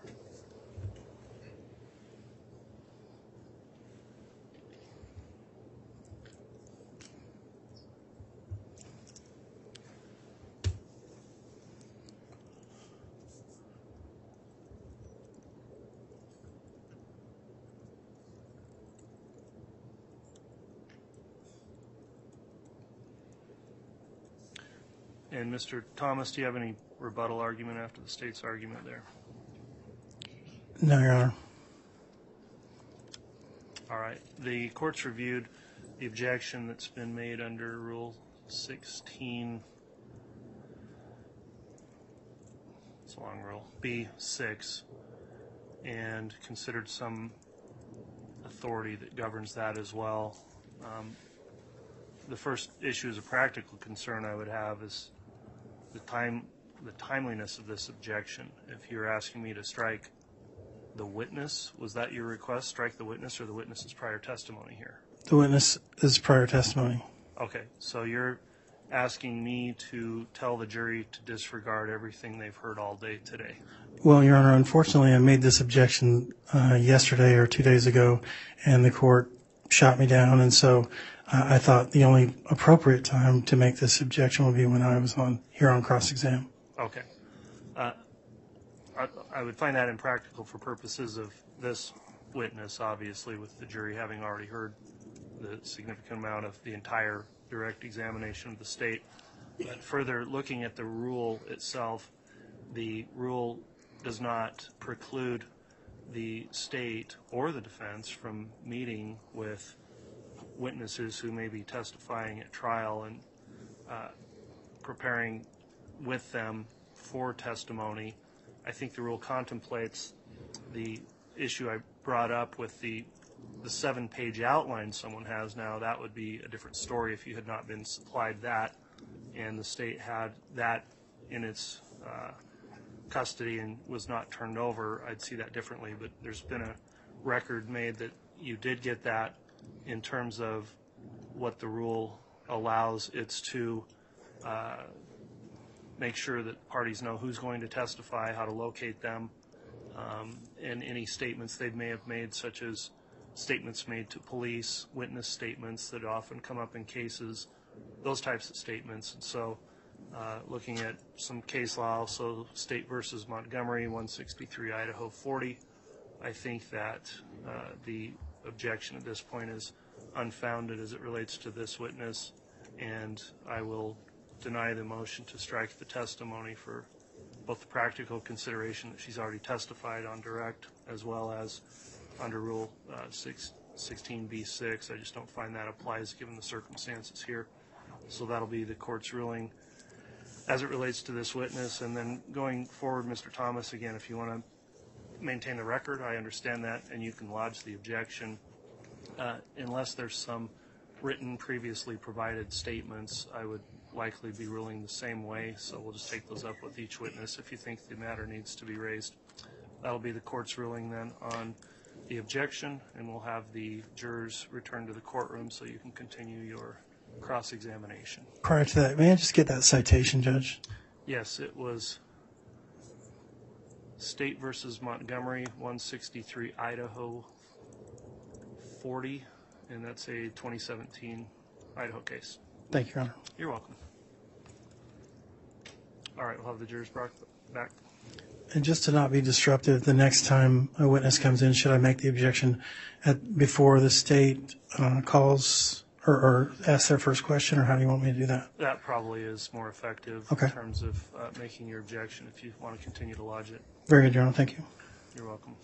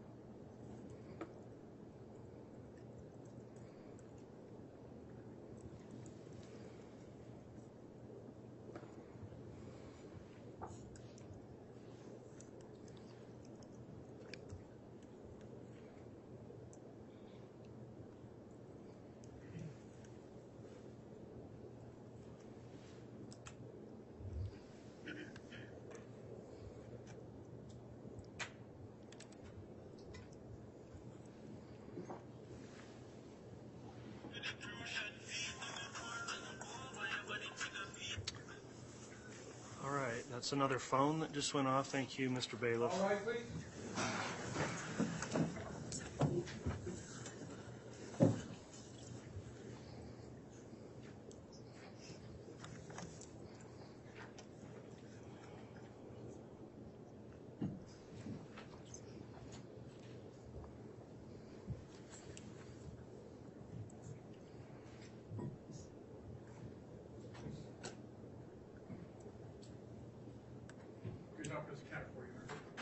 Thank you, Mr. Bailiff. Please be seated.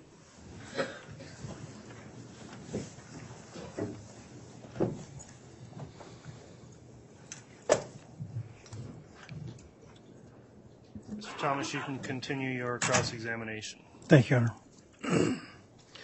I believe, Ms. Gibb, you indicated that you first met Lori in October of 2018. Is that correct? Correct. All right. And that was at some sort of an event? I don't know that you actually said what kind of an event it was. What kind of an event was it? I was at a regular LDS church building, and there was classes, and I was teaching. So just in Sunday school type thing? It was like a Saturday. Well, maybe it was like more of a Relief Society night where they have a Thursday night evening meeting for the women. Okay. And you had met her there. Was Lori in your ward at the time? No. Okay. She was there with somebody else or just showed up? She showed up with her niece, Melanie. Oh, I see. And was Melanie in your ward? No. Okay. And you indicated that you had met Chad Daybell maybe 2 years before, a year or two before? Correct. Okay.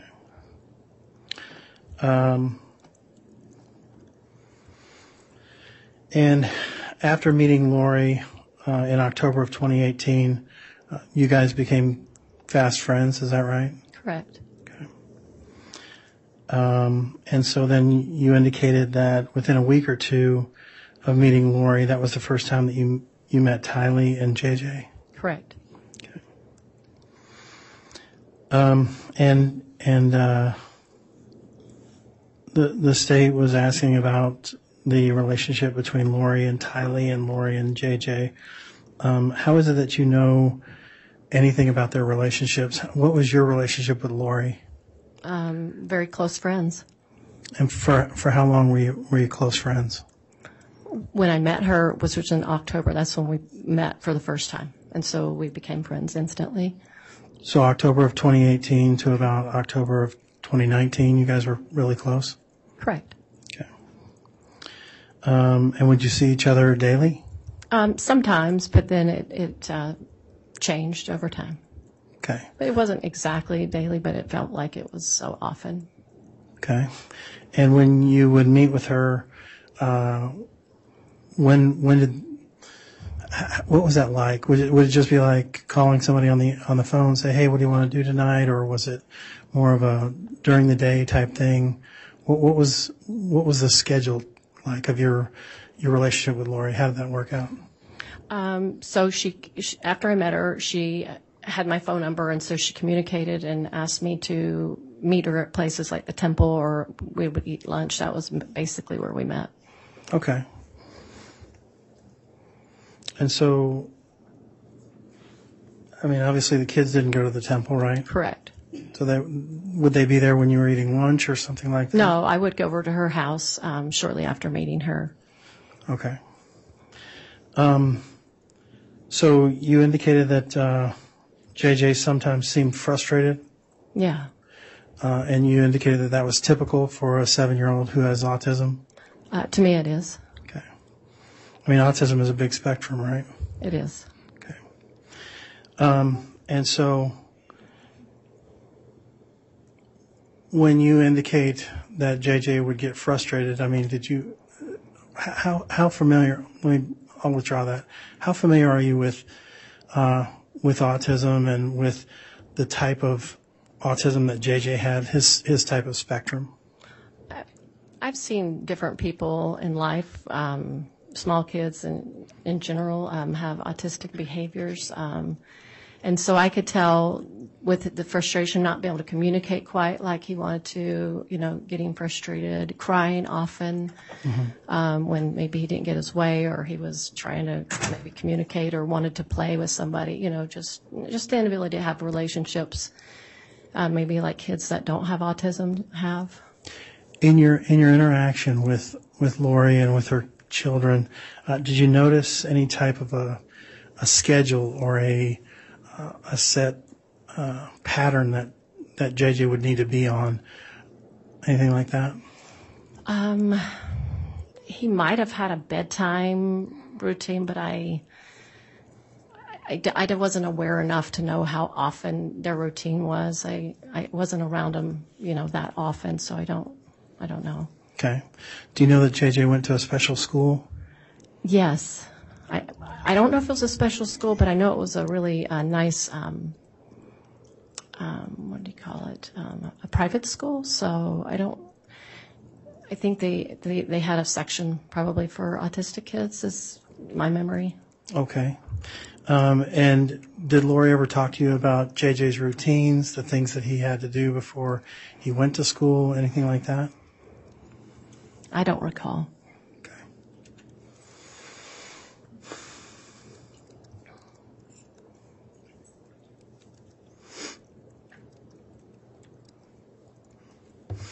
After the day that Charles was shot and killed by Alex, you were there with Lori, right? Later that day? No. No? The next day? No. No. Okay.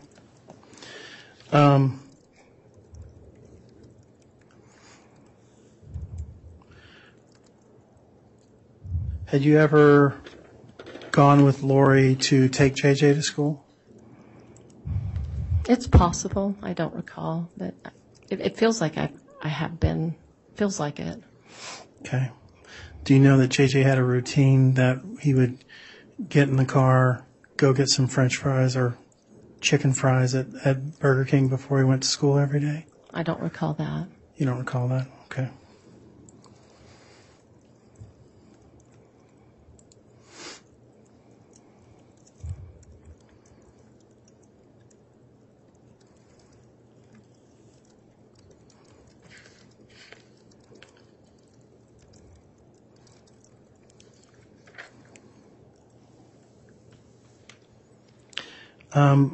You indicated on direct examination that Lori had said something about a belief in multiple lives or multiple probations. Is that right? That's right. Isn't it true that you said something to Lori about you felt like you had been on this earth 4 or 5 times? No. You never said that? No, she thought that. That was her belief, not mine. She thought that you had been on Correct. the earth 4 or 5 times. Correct. Okay. And during the course of the year that you guys were close, you never bought into that? At times. At times you did buy into that you had multiple lives, or you were... I wasn't sure, but she was very convincing, and and tried to encourage me to believe it. Okay.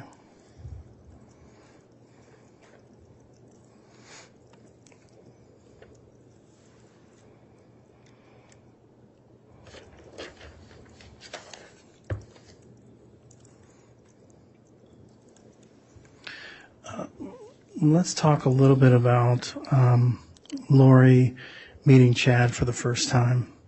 I think you indicated that that was, let me see, a couple weeks after the October 2018 visit. Is that right? When you met with Lori? It could have been that weekend. I don't remember exactly the weekend. It was in October, I know that. Okay. And then a couple of weeks later, there was a meeting at Lori's house where Chad was there, right? Correct. And you indicated that Chad had spent the night there? Correct. Did you also spend the night there? I did. And weren't there also all the other speakers who were speaking at that conference? Didn't they all spend the night as well? No, just some people did, but not everybody. How many people do you think spent the night there?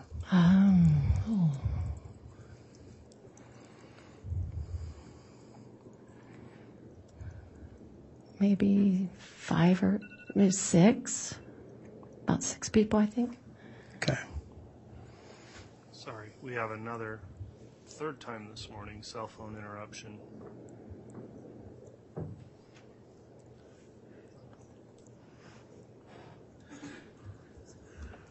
we've been doing so well up until now, so it's just been the morning for phones. Everybody, please make sure they're on silent. Thank you.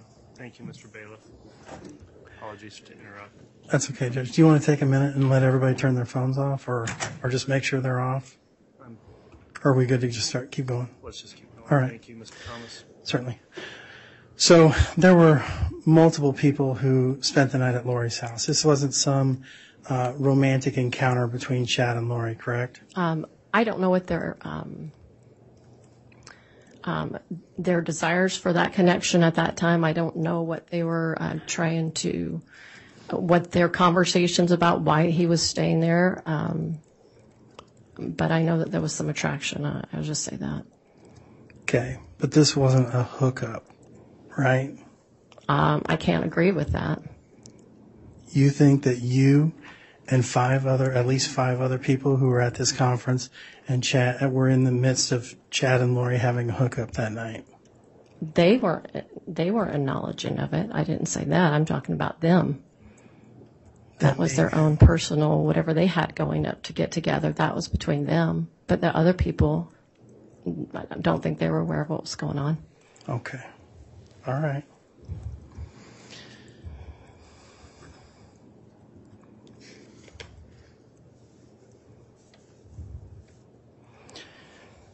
And I believe you indicated that Lori said that she had been through 4 or 5 different creations. Is that right? Yes. 4 or 5 probations. I don't know. I used to know. I'm remembering 5, but it seemed like it changed again. I don't remember the number right now. Okay. And then you indicated that Lori had met with Chad in the temple with Moroni and Jesus Christ in the same room. Correct. Okay. And you had been to the temple with Lori on multiple occasions, right? That's right. And did this intrigue you at all? Which part? That Lori was married to Chad by Jesus Christ and Moroni. I thought it was very unusual and different. I didn't really know what to think about it. I wondered, is that really true? And what temple was this? Like the Gilbert Temple. And is that the temple that you normally went to? Correct. And had you been to the temple with Lori after this particular event? Yes, we went often, so yeah. And you never asked her to show you the place that she got married? No. Okay.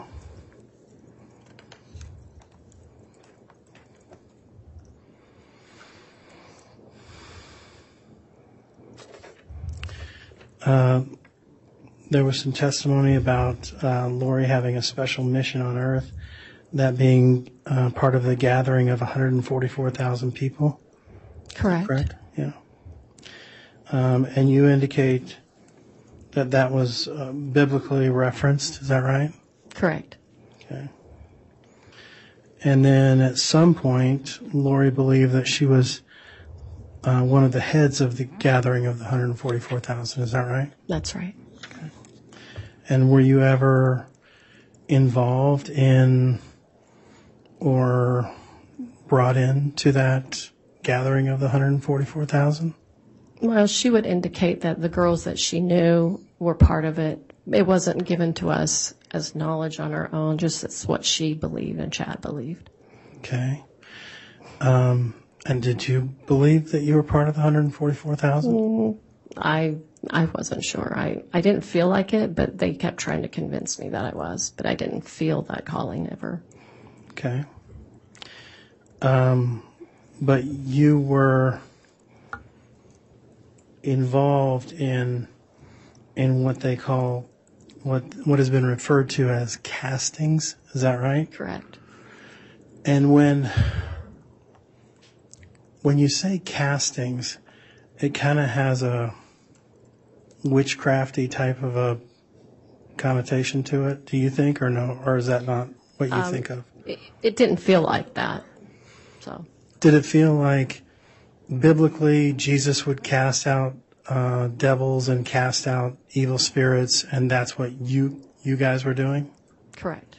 Okay. So it was more like, not like casting spells, it was more like casting out devils by using prayer. Correct. Right? Correct. And you were involved in some of these casting out of devils and evil spirits with Lori, right? Correct. Okay. And during the times that you were doing these castings or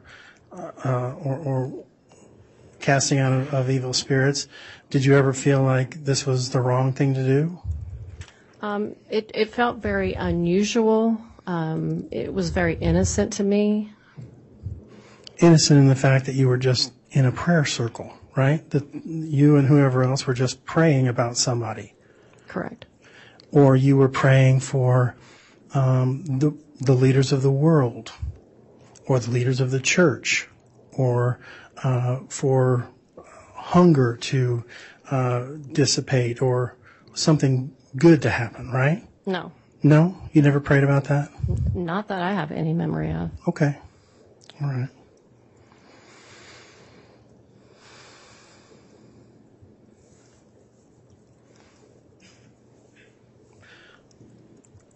So when you were doing these castings, was it for specific people only? Yes. Okay.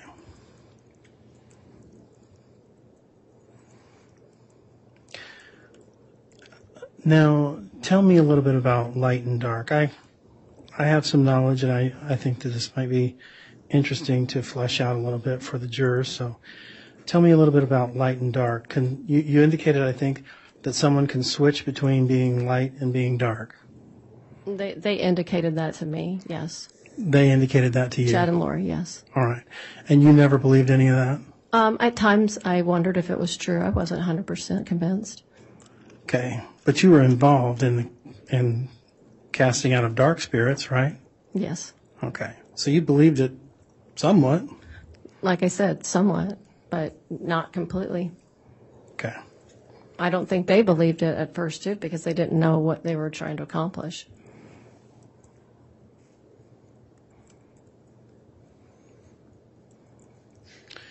Well, when they were asking, when the prosecutor, Ms. Lindsay Blake, was asking you about who you had told about light and dark, and then that she specifically mentioned the absence of Brandon Bedreau, you had said, and I guess I can't quote you, but I think you said we, and then you corrected yourself, and then you said Chad and Lori were the ones who were doing that, right? They were in charge of doing that. Okay. But you had injected yourself, right?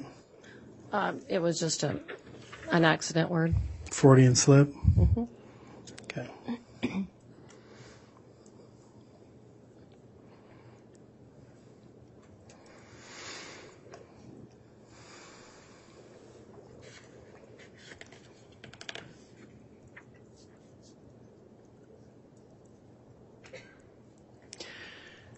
you talked a little bit about the first casting out of an evil spirit that you did involved Lori, Zulema, Christina, yourself, and somebody else. Is that right?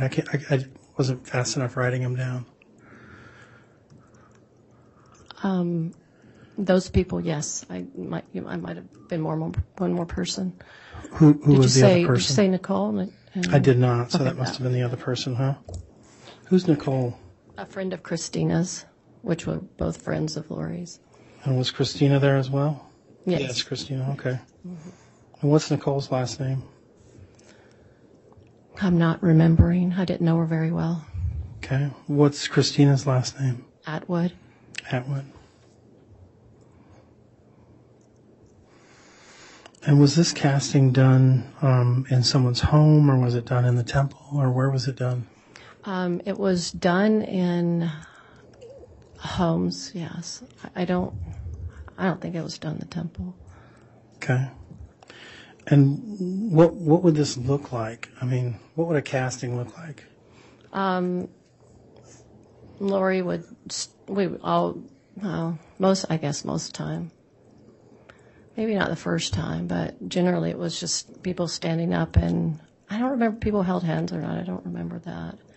Just basically kind of stood in a circle together or lined up around, just being in the same room together. Mm-hmm. And then what would happen?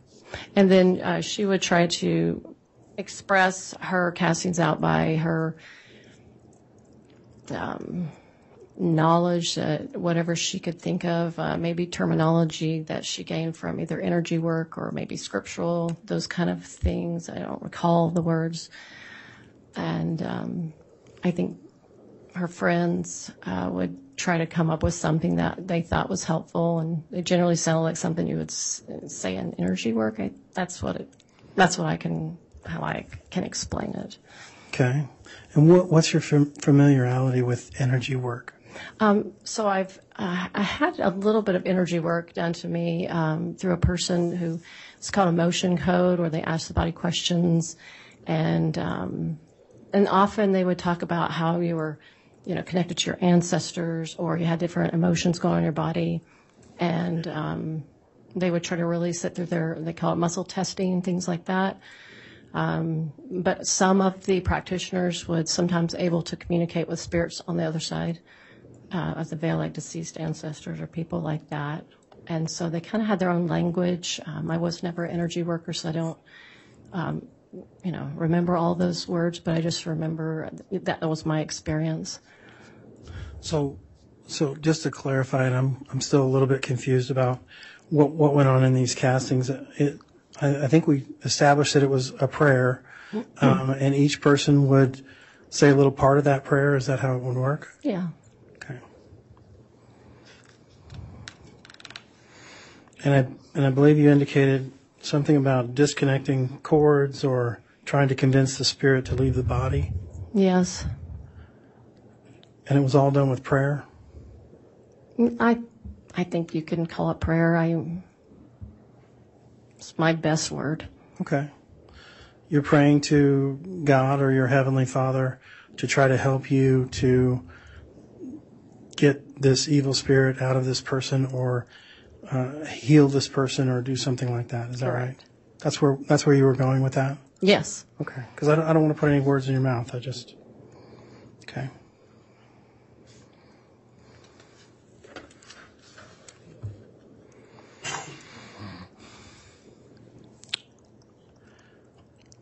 Let's talk about zombies.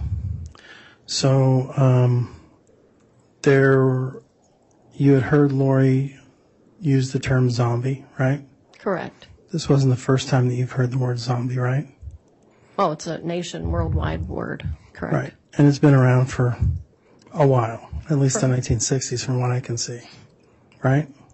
I believe so. I don't know when it started, but you've heard it your word for growing it. up. Yeah. Okay.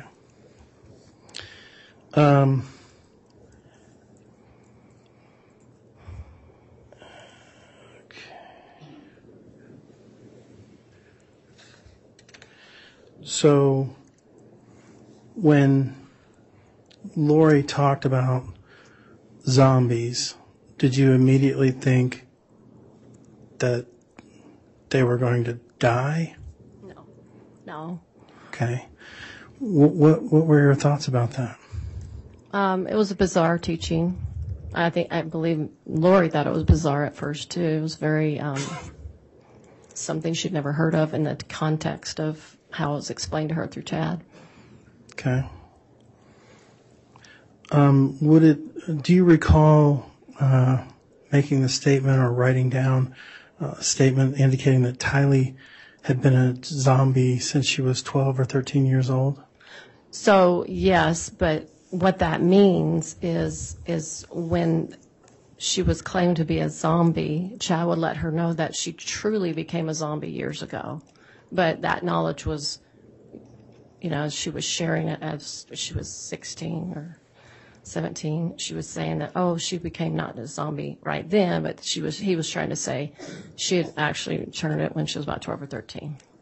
So that's what Chad said to you and Lori? To Lori. To Lori, and then Lori related to you? Correct. Okay.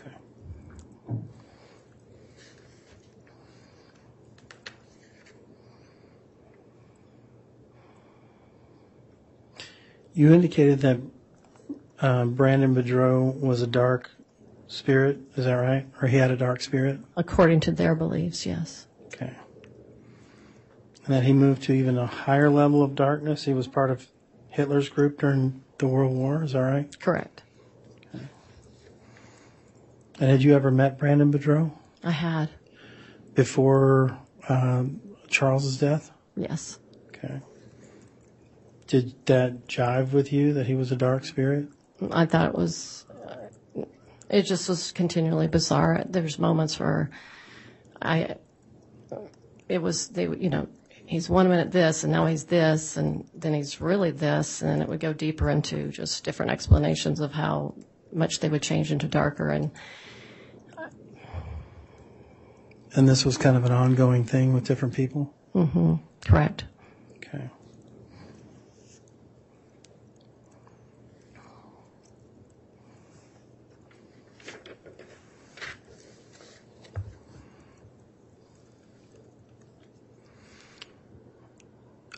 I believe you said something about Tylee was told sometime between February and June that she went dark. Is that right? Right. Okay. So she hadn't been a dark spirit the whole time. She just became dark sometime between February and June of 2019? Yes. Okay.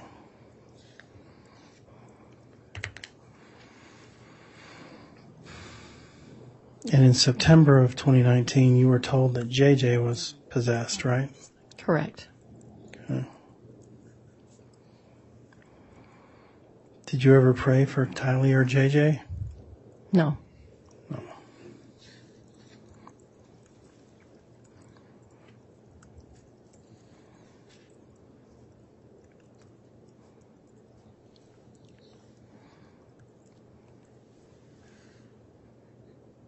Mr. Thomas, would this be a good opportunity to take our lunch recess? Sure, that'd be fine. Okay, we're just right before noon, so let's go ahead and do that at this time. I'll talk briefly to Deputy Ravello as well at the end here. We'll break for lunch and shoot for our 45-minute lunch, hopefully be back around 12:45 to resume with your cross-examination. All right, please.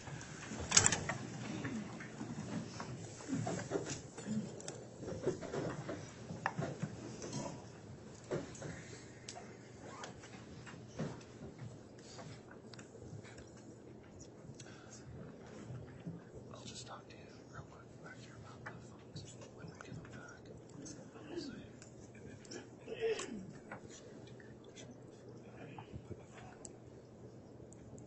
Am I going to? No, okay, good. Okay. All right, thanks. All right.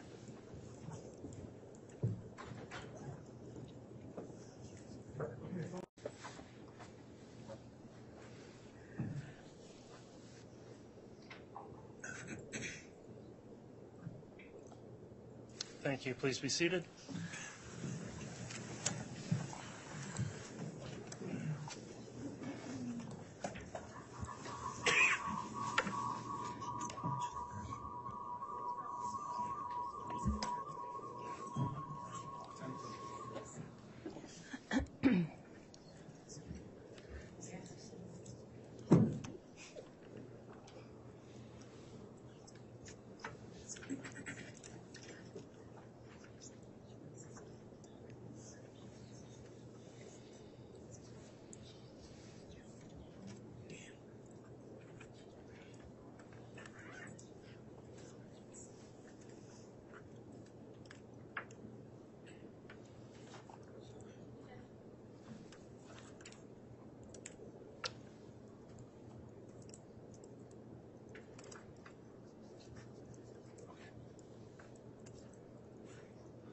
Okay.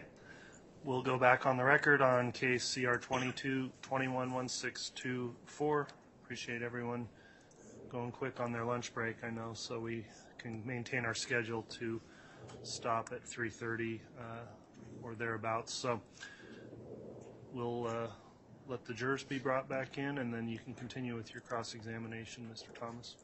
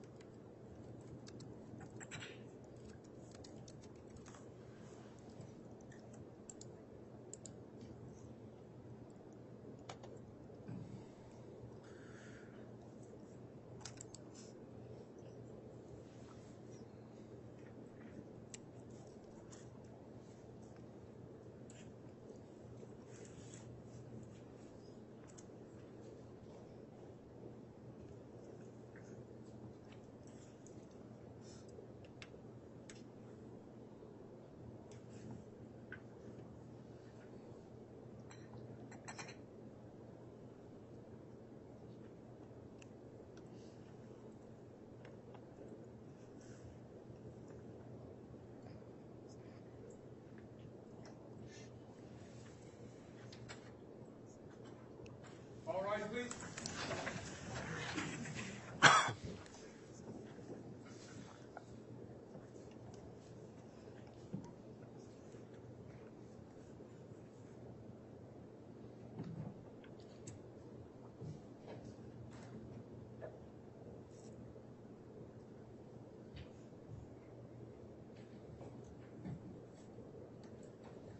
Jury's out for the count order.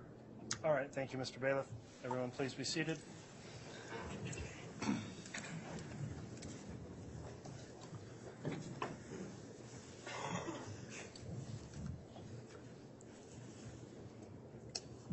All right, we are back on the record on case CR 22-211624, State of Idaho versus Lori Vallow. We just concluded the lunch break for the day. Mr. Thomas is conducting cross-examination of the witness, Melanie Gibb. If you'd like to continue with your cross at this time, you can, Mr. Thomas.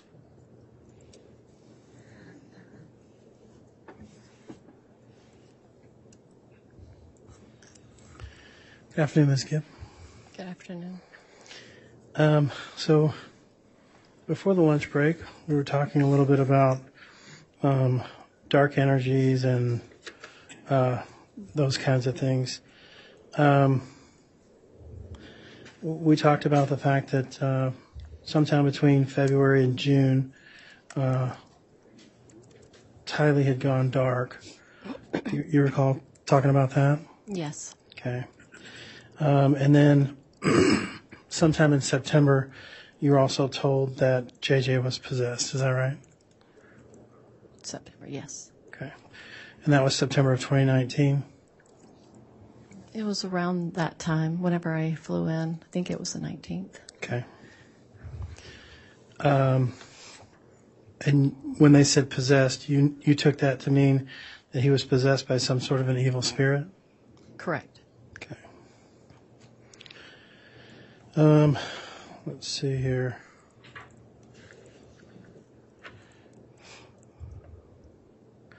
We kind of bounced around a little bit. The next thing I'd like to talk about is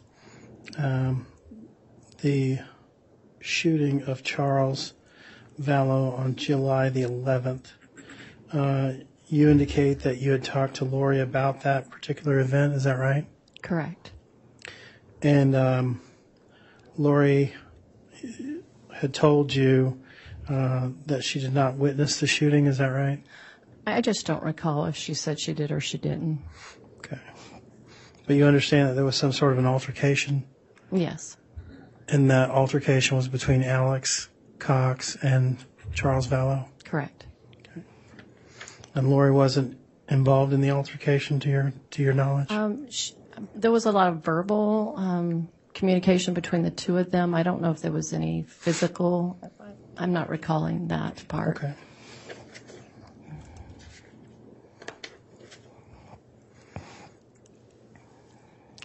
So when you stayed at Lori's house in mid-September, I believe you said it was September 19th, 2019, you said you did not see Tylee. Is that right? That's correct. Isn't it true that you and Tylee didn't necessarily get along? We didn't have a relationship. Okay. She didn't particularly like you, right? She didn't indicate that she did like me. Okay. And you didn't particularly have any kindness towards her? That's not true. You did? I was kind. I'm always kind. Okay. So tell me a little bit about you being kind to Tylee. What did that look like? When I tried to introduce myself, she wouldn't really look at me. She kind of rolled her eyes and looked away and didn't seem happy that I was there. She didn't know me. Just first time, she'd ever heard of me that I know of. And so just from the very beginning, she didn't like me. And that kind of continued throughout the time that you knew Lori? Yes. And one time I tried to be nice to her. We were sitting at like a little restaurant, and I think I was trying to help brush her hair off her arm or something, and she didn't particularly care for that. Okay. But I had empathy for her, so. Going back to the death of Charles, I believe you testified on direct examination that Lori had told you the day before Charles had passed away that if Charles was to die, then the money would go to Kay. Is that right? Yeah, I think that's how I worded it. Sounds right. Okay. But you knew that information prior to Charles's death? Yes. Okay. And so there really wouldn't be any incentive monetarily for Lori to be involved in Charles's death, right? I don't think that's true. I think there was, well, I'm not sure. I'm not sure exactly how the wording was with the, I think she was starting to see that it was changed. The money was changed right up until that point. So I don't know if that's not, there would have been an incentive if he would have, no, that would have been, I'm just trying to clarify my own mind, so sorry about that. Yeah, I don't know if there would have been. Okay. But you knew prior to him dying that the insurance policy had changed the beneficiary to K. Yes, just prior. Okay. Thank you.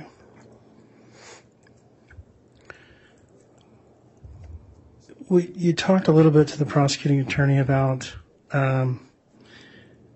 why Chad didn't get a divorce, and you indicated that either Chad or Lori, somebody, told you that he would be penalized, he would lose his exaltations if he got divorced.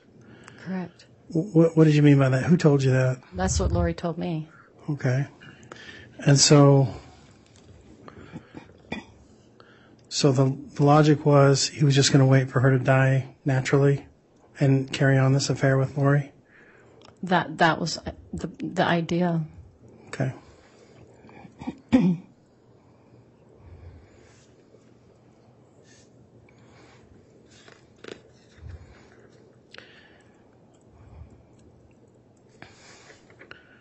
Another thing that I had a question about, you were talking to the prosecutor today, and we talked a little bit about Lori telling you to tell the police that you had JJ, right? Correct. Yeah, correct. Okay. And the police had called you, and there was no answer. You didn't pick up the phone right away. Correct. How many times did they call you? Do you remember? It felt like it was 2 times. The Idaho police called. Okay. And did they leave a message, or they text you, or? I believe they did. It could have been both. Okay.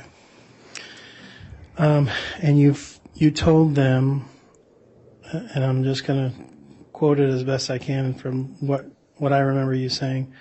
I had him, but I don't have him anymore. Is that right?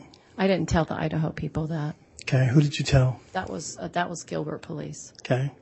But you did tell them that you had JJ at one point, but you didn't have him anymore? Correct. That Lori had come and picked him up? Correct. Something like that. Okay. And that wasn't the truth? That wasn't the truth. Okay. And then did the conversation go on from there with the Gilbert police? Just small talk, but nothing significant. I just told them I was going, back to Arizona the next day and my plans for Thanksgiving. So where were you when that phone call was made? I was in Utah, and I was in the process of going down to Arizona to have Thanksgiving. Okay. So you were living in Utah? No. No.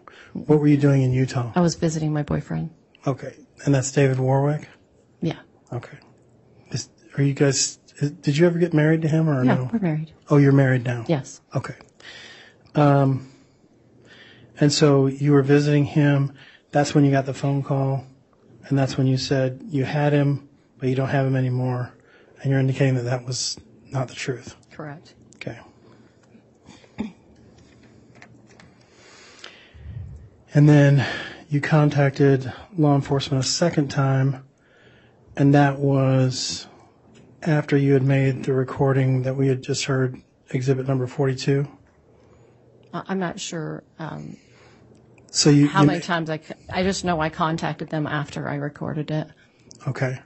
So you recorded it, and then you contacted them. We had talked prior to that, but because that's who I knew who to send it to, is because I already contacted Officer Pillar, so I knew to send it to him. So I let him know that night after I recorded it if I could send it to him, or should I send it to the Idaho people? What should I do? And just said to I think email it or send it. So did you? I'm sorry. Did you and Officer Pillar decide that you were going to record this phone call? No. Oh no. But you had talked to Officer Pillar about doing this? No, I just had a contact with him and communicated with him, saying I need to come and talk to you. I can't remember I'm trying to remember the dates if I had talked to him already, but it had nothing to do with the recording. Yeah. Okay. And you indicate that one of the reasons that you made the recording was so that you would be able to have some sort of audio proof that you didn't know anything about where JJ was. That's one of the reasons. Okay. So it was a self-serving phone call. It was a multi-serving. I'm sorry? It was a multi-serving purpose, Okay. But part of it was self-serving. partially. Yes? Yes, partially. Okay. And during that recording, at one point you said you would be safe if you hadn't opened dark portals. Your salvation is in trouble. My salvation is not in trouble. Do you recall saying that? I don't remember saying my salvation wasn't. I don't remember exactly, but I remember the first part. What you said is that her salvation was in trouble. What about the dark portals? Yeah. Can you tell us a little bit about the dark portals? What does that mean? Sure. So they often talked about creating portals. So Chad would explain to Lori how to make a portal so that they could. Hers was in her closet. I think his was on his bed or in his room somewhere, and that they could communicate through some kind of ability to communicate through a portal. Not that you could physically see anything, but it was something that they would make up in a spiritual realm in their mind, and that they would be able to communicate. And so they were participating in that kind of ideas. So that's how I would explain it. Did you have a portal? Oh, no. No? No. Okay.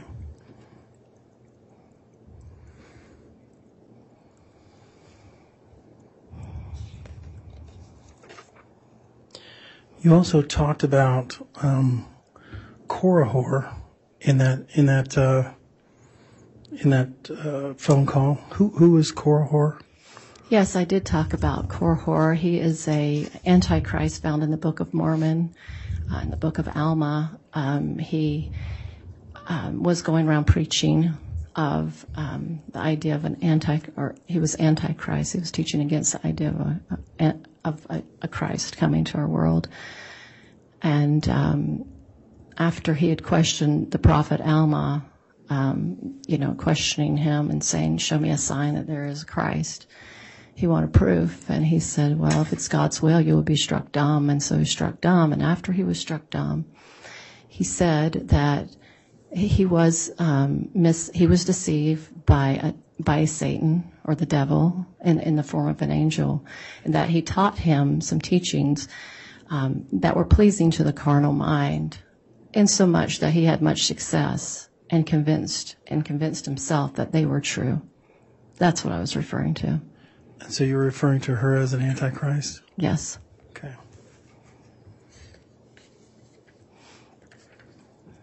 You also mentioned Alma in there. Alma is also a person in the Book of Mormon? Correct. He's a person that believes in Christ as a prophet. Okay. And you also mentioned, I believe, Joseph Smith in that phone call, or Lori did, one of the two of you, and he is also someone who is connected with the Book of Mormon? In translating it, Joseph Smith was. Okay. So all of the characters I hate to say characters, people that are in the conversation that you were talking about, biblically or scripturally, those were all either from the Book of Mormon or from the Bible? I believe they were all from the Book of Mormon. Okay. I'm pretty sure.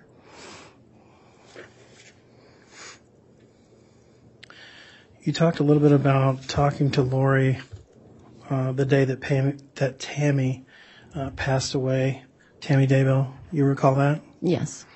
And where was Lori when Tammy had passed away? Do you know? She told me she was in Hawaii. Okay. Do you have any reason to believe she wasn't in Hawaii? No. Okay.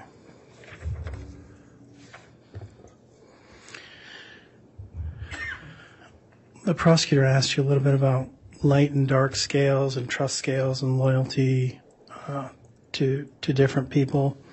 And then you went in and talked a little bit about vibrations. So tell me a little more about these vibrations. Was that a new concept for you that Lori was telling you about? The idea of having a vibration high enough to be translated as a being, yes, that was a new idea. Okay. This wasn't part of energy work or those kinds of New Age type of beliefs? The word vibration is common amongst, I would say, alternative or energy work, but the realm in which they discussed it was at a different level, so it had a new kind of a meaning to it. That was how I interpreted it. Okay. And so, had you been involved in or had training or experiences with vibrations as far as energy work or as far as the new age or new age concepts? The only thing I could probably think of is maybe doing some yoga, but we didn't really kind of talk. I mean, they talked about vibration a little bit, about, highest vibration is like love or peace, something like that. So this isn't something totally new to you? It's not totally new. Okay.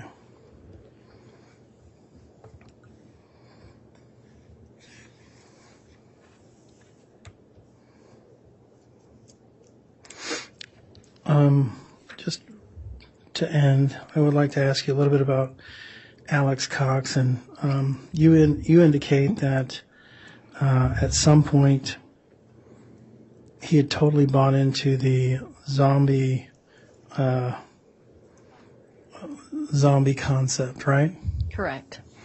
And that you specifically said he had 100% believed it was true. Is that right? Yes. Okay. And then you had asked, I believe it was you that asked, what had happened to JJ. Is that right? Did you ever ask Alex that? That's right, I did. And what did Alex say? He says, I said, do I want to know what happened to him? And he said, you don't want to know. And then what was the conversation after that? He talked about how the police came to his apartment, took his guns. They were really evil people, the police people were. And then Melanie was there, and she talked about how her house was broken into too. They took her, I think, money or something like that. And then Alex talked about getting ready to go on a honeymoon, or like get married to Sulema. And anyway, we just kind of talked about a bunch of stuff. And then he talked about how Chad had given him a patriarchal blessing, and talked about how, he felt he was it was a very touching blessing for Alex, and very emotional about it. And then we met up with Sulema, during part of it, because, she was just on the walking way towards her house. And then we talked about a little bit what was going on up there in Rexburg, just, the police and this and that, and I don't know, those kind of things. But it seemed like everything kind of revolved around, where was JJ? We're looking for JJ, right? There was a little talk about that, but then they changed the subject and talked about what was going on and how they were being chased and those kind of things. Why do you think they were being chased? Well, that's what I asked them. I didn't understand why they were. And they just said the evil was after them. Okay. So basically you asked, do I want to know what happened to JJ? And they said, no, you don't want to know. Yeah. And that was Alex. And was anybody else there? Melanie was there. Melanie who? Pulowski. Okay. She was there when that was said? She was there. I don't know if she was right next to me, but she was, they were both together, so. Okay. Yeah. And he just kept skirting the issue of, I'm not going to tell you where JJ is? Yeah, he didn't announce it. And then later I'd ask Sulema, what did he mean? What does that mean? And she's like, and she had asked him, because she didn't understand either what had happened to JJ. And he told her that they couldn't be found. And so when I questioned her about it, I said, I'm very concerned about this. So I asked her what he told her. Okay. Thank you. I have no further questions. All right. Thank you, Mr. Thomas. Redirect.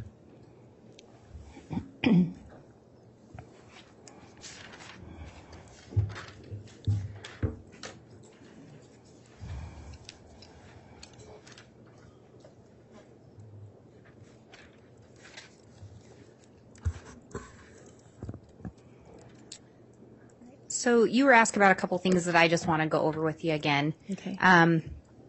You were asked about Tylee not liking you. Correct. And I think you indicated that it didn't seem like she liked you. Had you been around other teenagers before? Yes. Had you seen other teenagers have an attitude? Sure. Was there anything about Tylee's behavior that you thought was completely out of the ordinary for a teenager?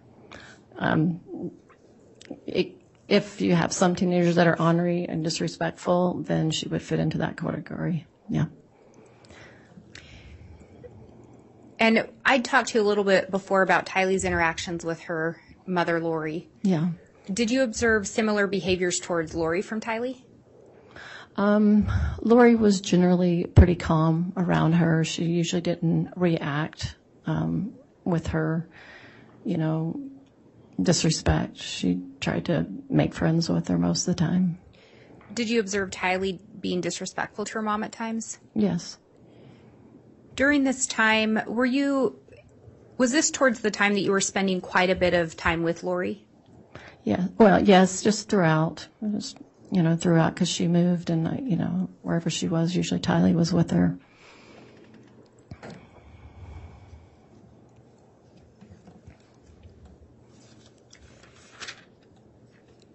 I think they may have brought this up, but where did you spend Christmas of 2018? Do you recall? Christmas Day? Or just around Christmas? Did you go to anyone's house? It seemed like I did something with Lori and her family, but I don't remember exactly what day it was. And throughout your friendship with Lori, did you travel with her? I, not in the airplane, but I flew to visit her in Hawaii, and then I went by myself, and then by myself I flew to see her in Texas. And when you went to see her in Hawaii, do you recall approximately when that would have been? February, I believe, the end of February 2019. And did you spend time with her there? Yes. Did you notice anything with regard to whether or not she was in contact with Chad Daybell? Yes, she was. Was that pretty consistent contact? Yes. Daily? Yes. And did you overhear conversations? I would hear a little bit. She often would sit in the balcony and talk to him for a while, and then we'd go to the beach and she would talk to him, and if we were at lunch or breakfast, she may have received phone calls from him, but I knew she was in correspondence. Was that a daily thing? Yes. And in February of 2019, both Charles and Tammy were alive, is that correct? Correct. Did you also do podcasts with Lori? I did. And how often did you do the podcasts?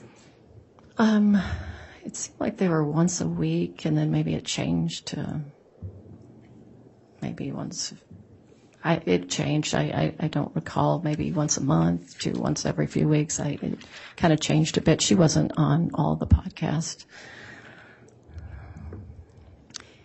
And you were asked about JJ and what if he had any special services. Do you recall if JJ had a service dog? He did. Did Lori ever tell you if that dog went with them to Idaho? No, I don't believe so. This is beyond the scope of direct or cross. I will sustain that. We're outside of the scope of direct. Did Lori tell you that you had been on the earth before? Yes. And you were asked some more things about the temple. Is the temple related to the LDS faith? Yes.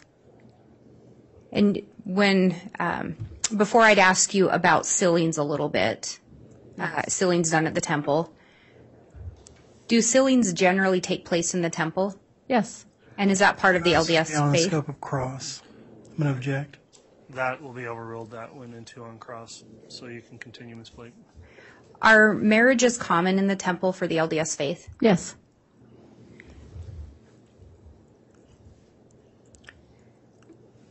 Did you want to believe Lori?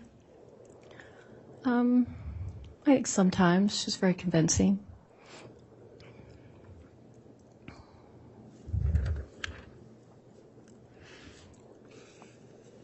You were asked about Tylee being a zombie at the age of 12 or 13.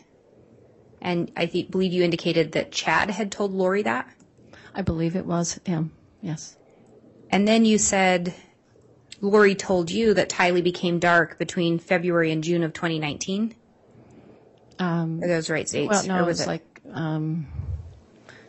I said between February and June, but as I was pondering, I think I remember, I definitely remember when I was in Texas, you talking about it. So whenever I was in Texas, which I think it was in April or May.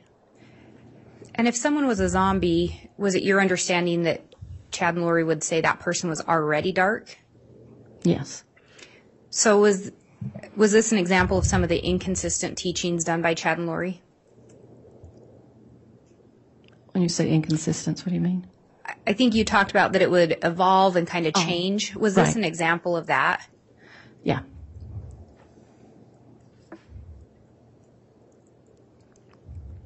And you were asked about the switch in the life insurance policy regarding Charles. Could you have learned about that switch after Charles' death? No. Did you see Lori and communicate with her in the days after Charles' death? Did I see her? Did you see her or communicate with her in the days after Charles had passed away? Yeah, about probably 4 days after he passed away, she contacted me. And I don't know if I saw her like the day after that or something.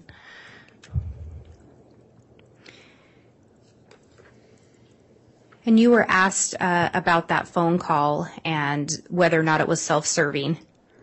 Did you have concerns that someone would try to falsely accuse you of something? Yes.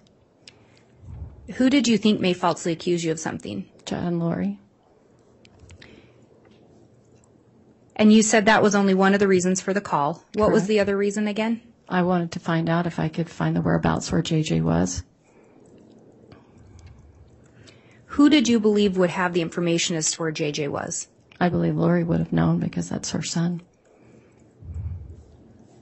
Did you turn that recording over to the police? I did. At the time that you made that call on December 8th, did you believe things Lori had taught you anymore? No. Did you at that time believe she was teaching false things for her own personal gain? Yes.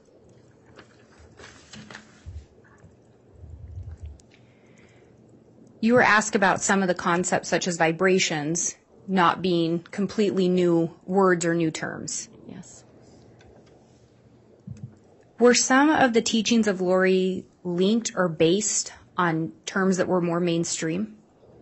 They could have originated from them through different energy workers to different things they'd heard through the alternative field, and then it led into other things.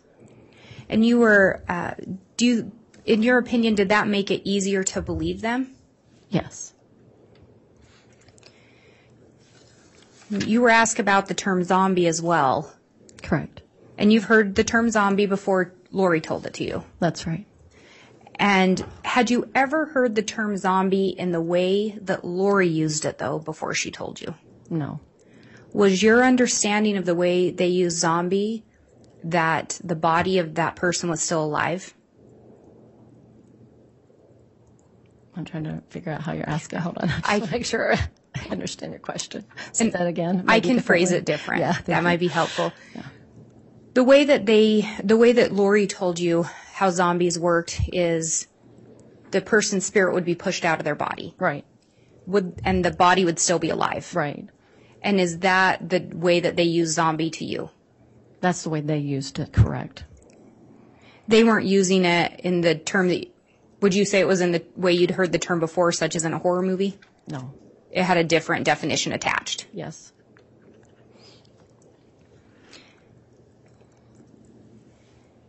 I think before you mentioned that Chad and Lori if they wanted people gone, those people became zombies. Yes. At some point, did you start to observe a pattern as to what was happening when someone was deemed a zombie? Yes. And what pattern did you start to see? The pattern I start to see is when people in her personal life or close to that personal life, they started questioning her, not happy with the situations that were going on. between her and her niece, and so. Sorry, I'm just losing my train of thought a little bit. Please ask the question again. So I was talking if you started to see a pattern evolve with when someone was deemed a zombie. Yes. And what that pattern was. Right. So the pattern was as soon as they started questioning her or, just thought something suspicious going on, all of a sudden that person became dark or a zombie. And when you talk about someone, people that they wanted gone were deemed zombies.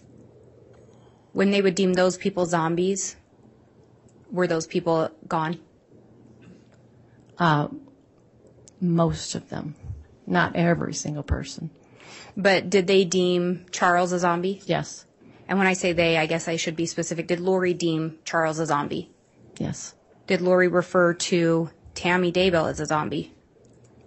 I believe so. She probably used that word, but I'm not 100%. I think so. Did she refer to Tammy as being possessed? Yeah. Did she refer to Tylee as a zombie? Yes. Did she refer to JJ as a zombie? Yes. And we talked before, to the best of your understanding, Alex Cox believed what they told him. Correct. He believed what Lori told him about zombies. Correct. Did you ever observe Alex's relationship with Lori? Yes. Could you describe their relationship? They seemed very close. They joked around a lot with each other. They seemed to be there for each other. Do you know if at any point Alex was given a special designation as to what his purpose on earth was? Yes, it was to basically be her protector. Did you observe or do you know if Alex would do what Lori asked him to? I felt that he would. I mean, I don't know 100% everything she told him to do.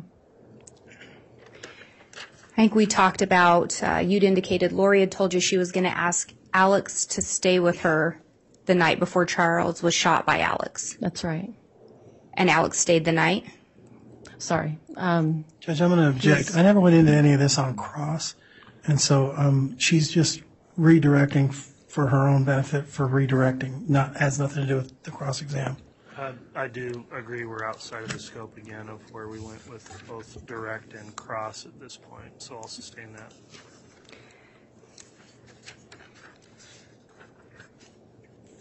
And Ms. Gibb, you were asked if you met with the prosecutors prior to today, Yes. and if you went over your testimony with the prosecutors. Yes. And you indicated that you did meet with me. Yes. Do you recall, during the prep, did that influence your testimony today? No. Do you recall me discussing with you that all we ask you to do is tell the truth today? Always. And is that what you've done today? Yes. I have no further questions. All right, thank you, Ms. Blake. Any recross, Mr. Thomas? No, Your Honor. Thank you. All right, thank you. That'll conclude your testimony then, Ms. Gibb. You can go ahead and step down. Does the state have another witness to call at this time? Your Honor, the state's next witness is Detective Duncan.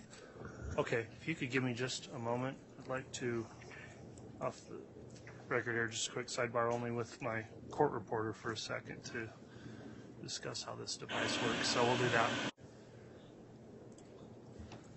Judge, before we get started again, I forgot to inquire, may Ms. Gibb be released? Any objection? No, Your Honor. Okay, yes, she can be released then. That'll conclude her testimony. Thank you.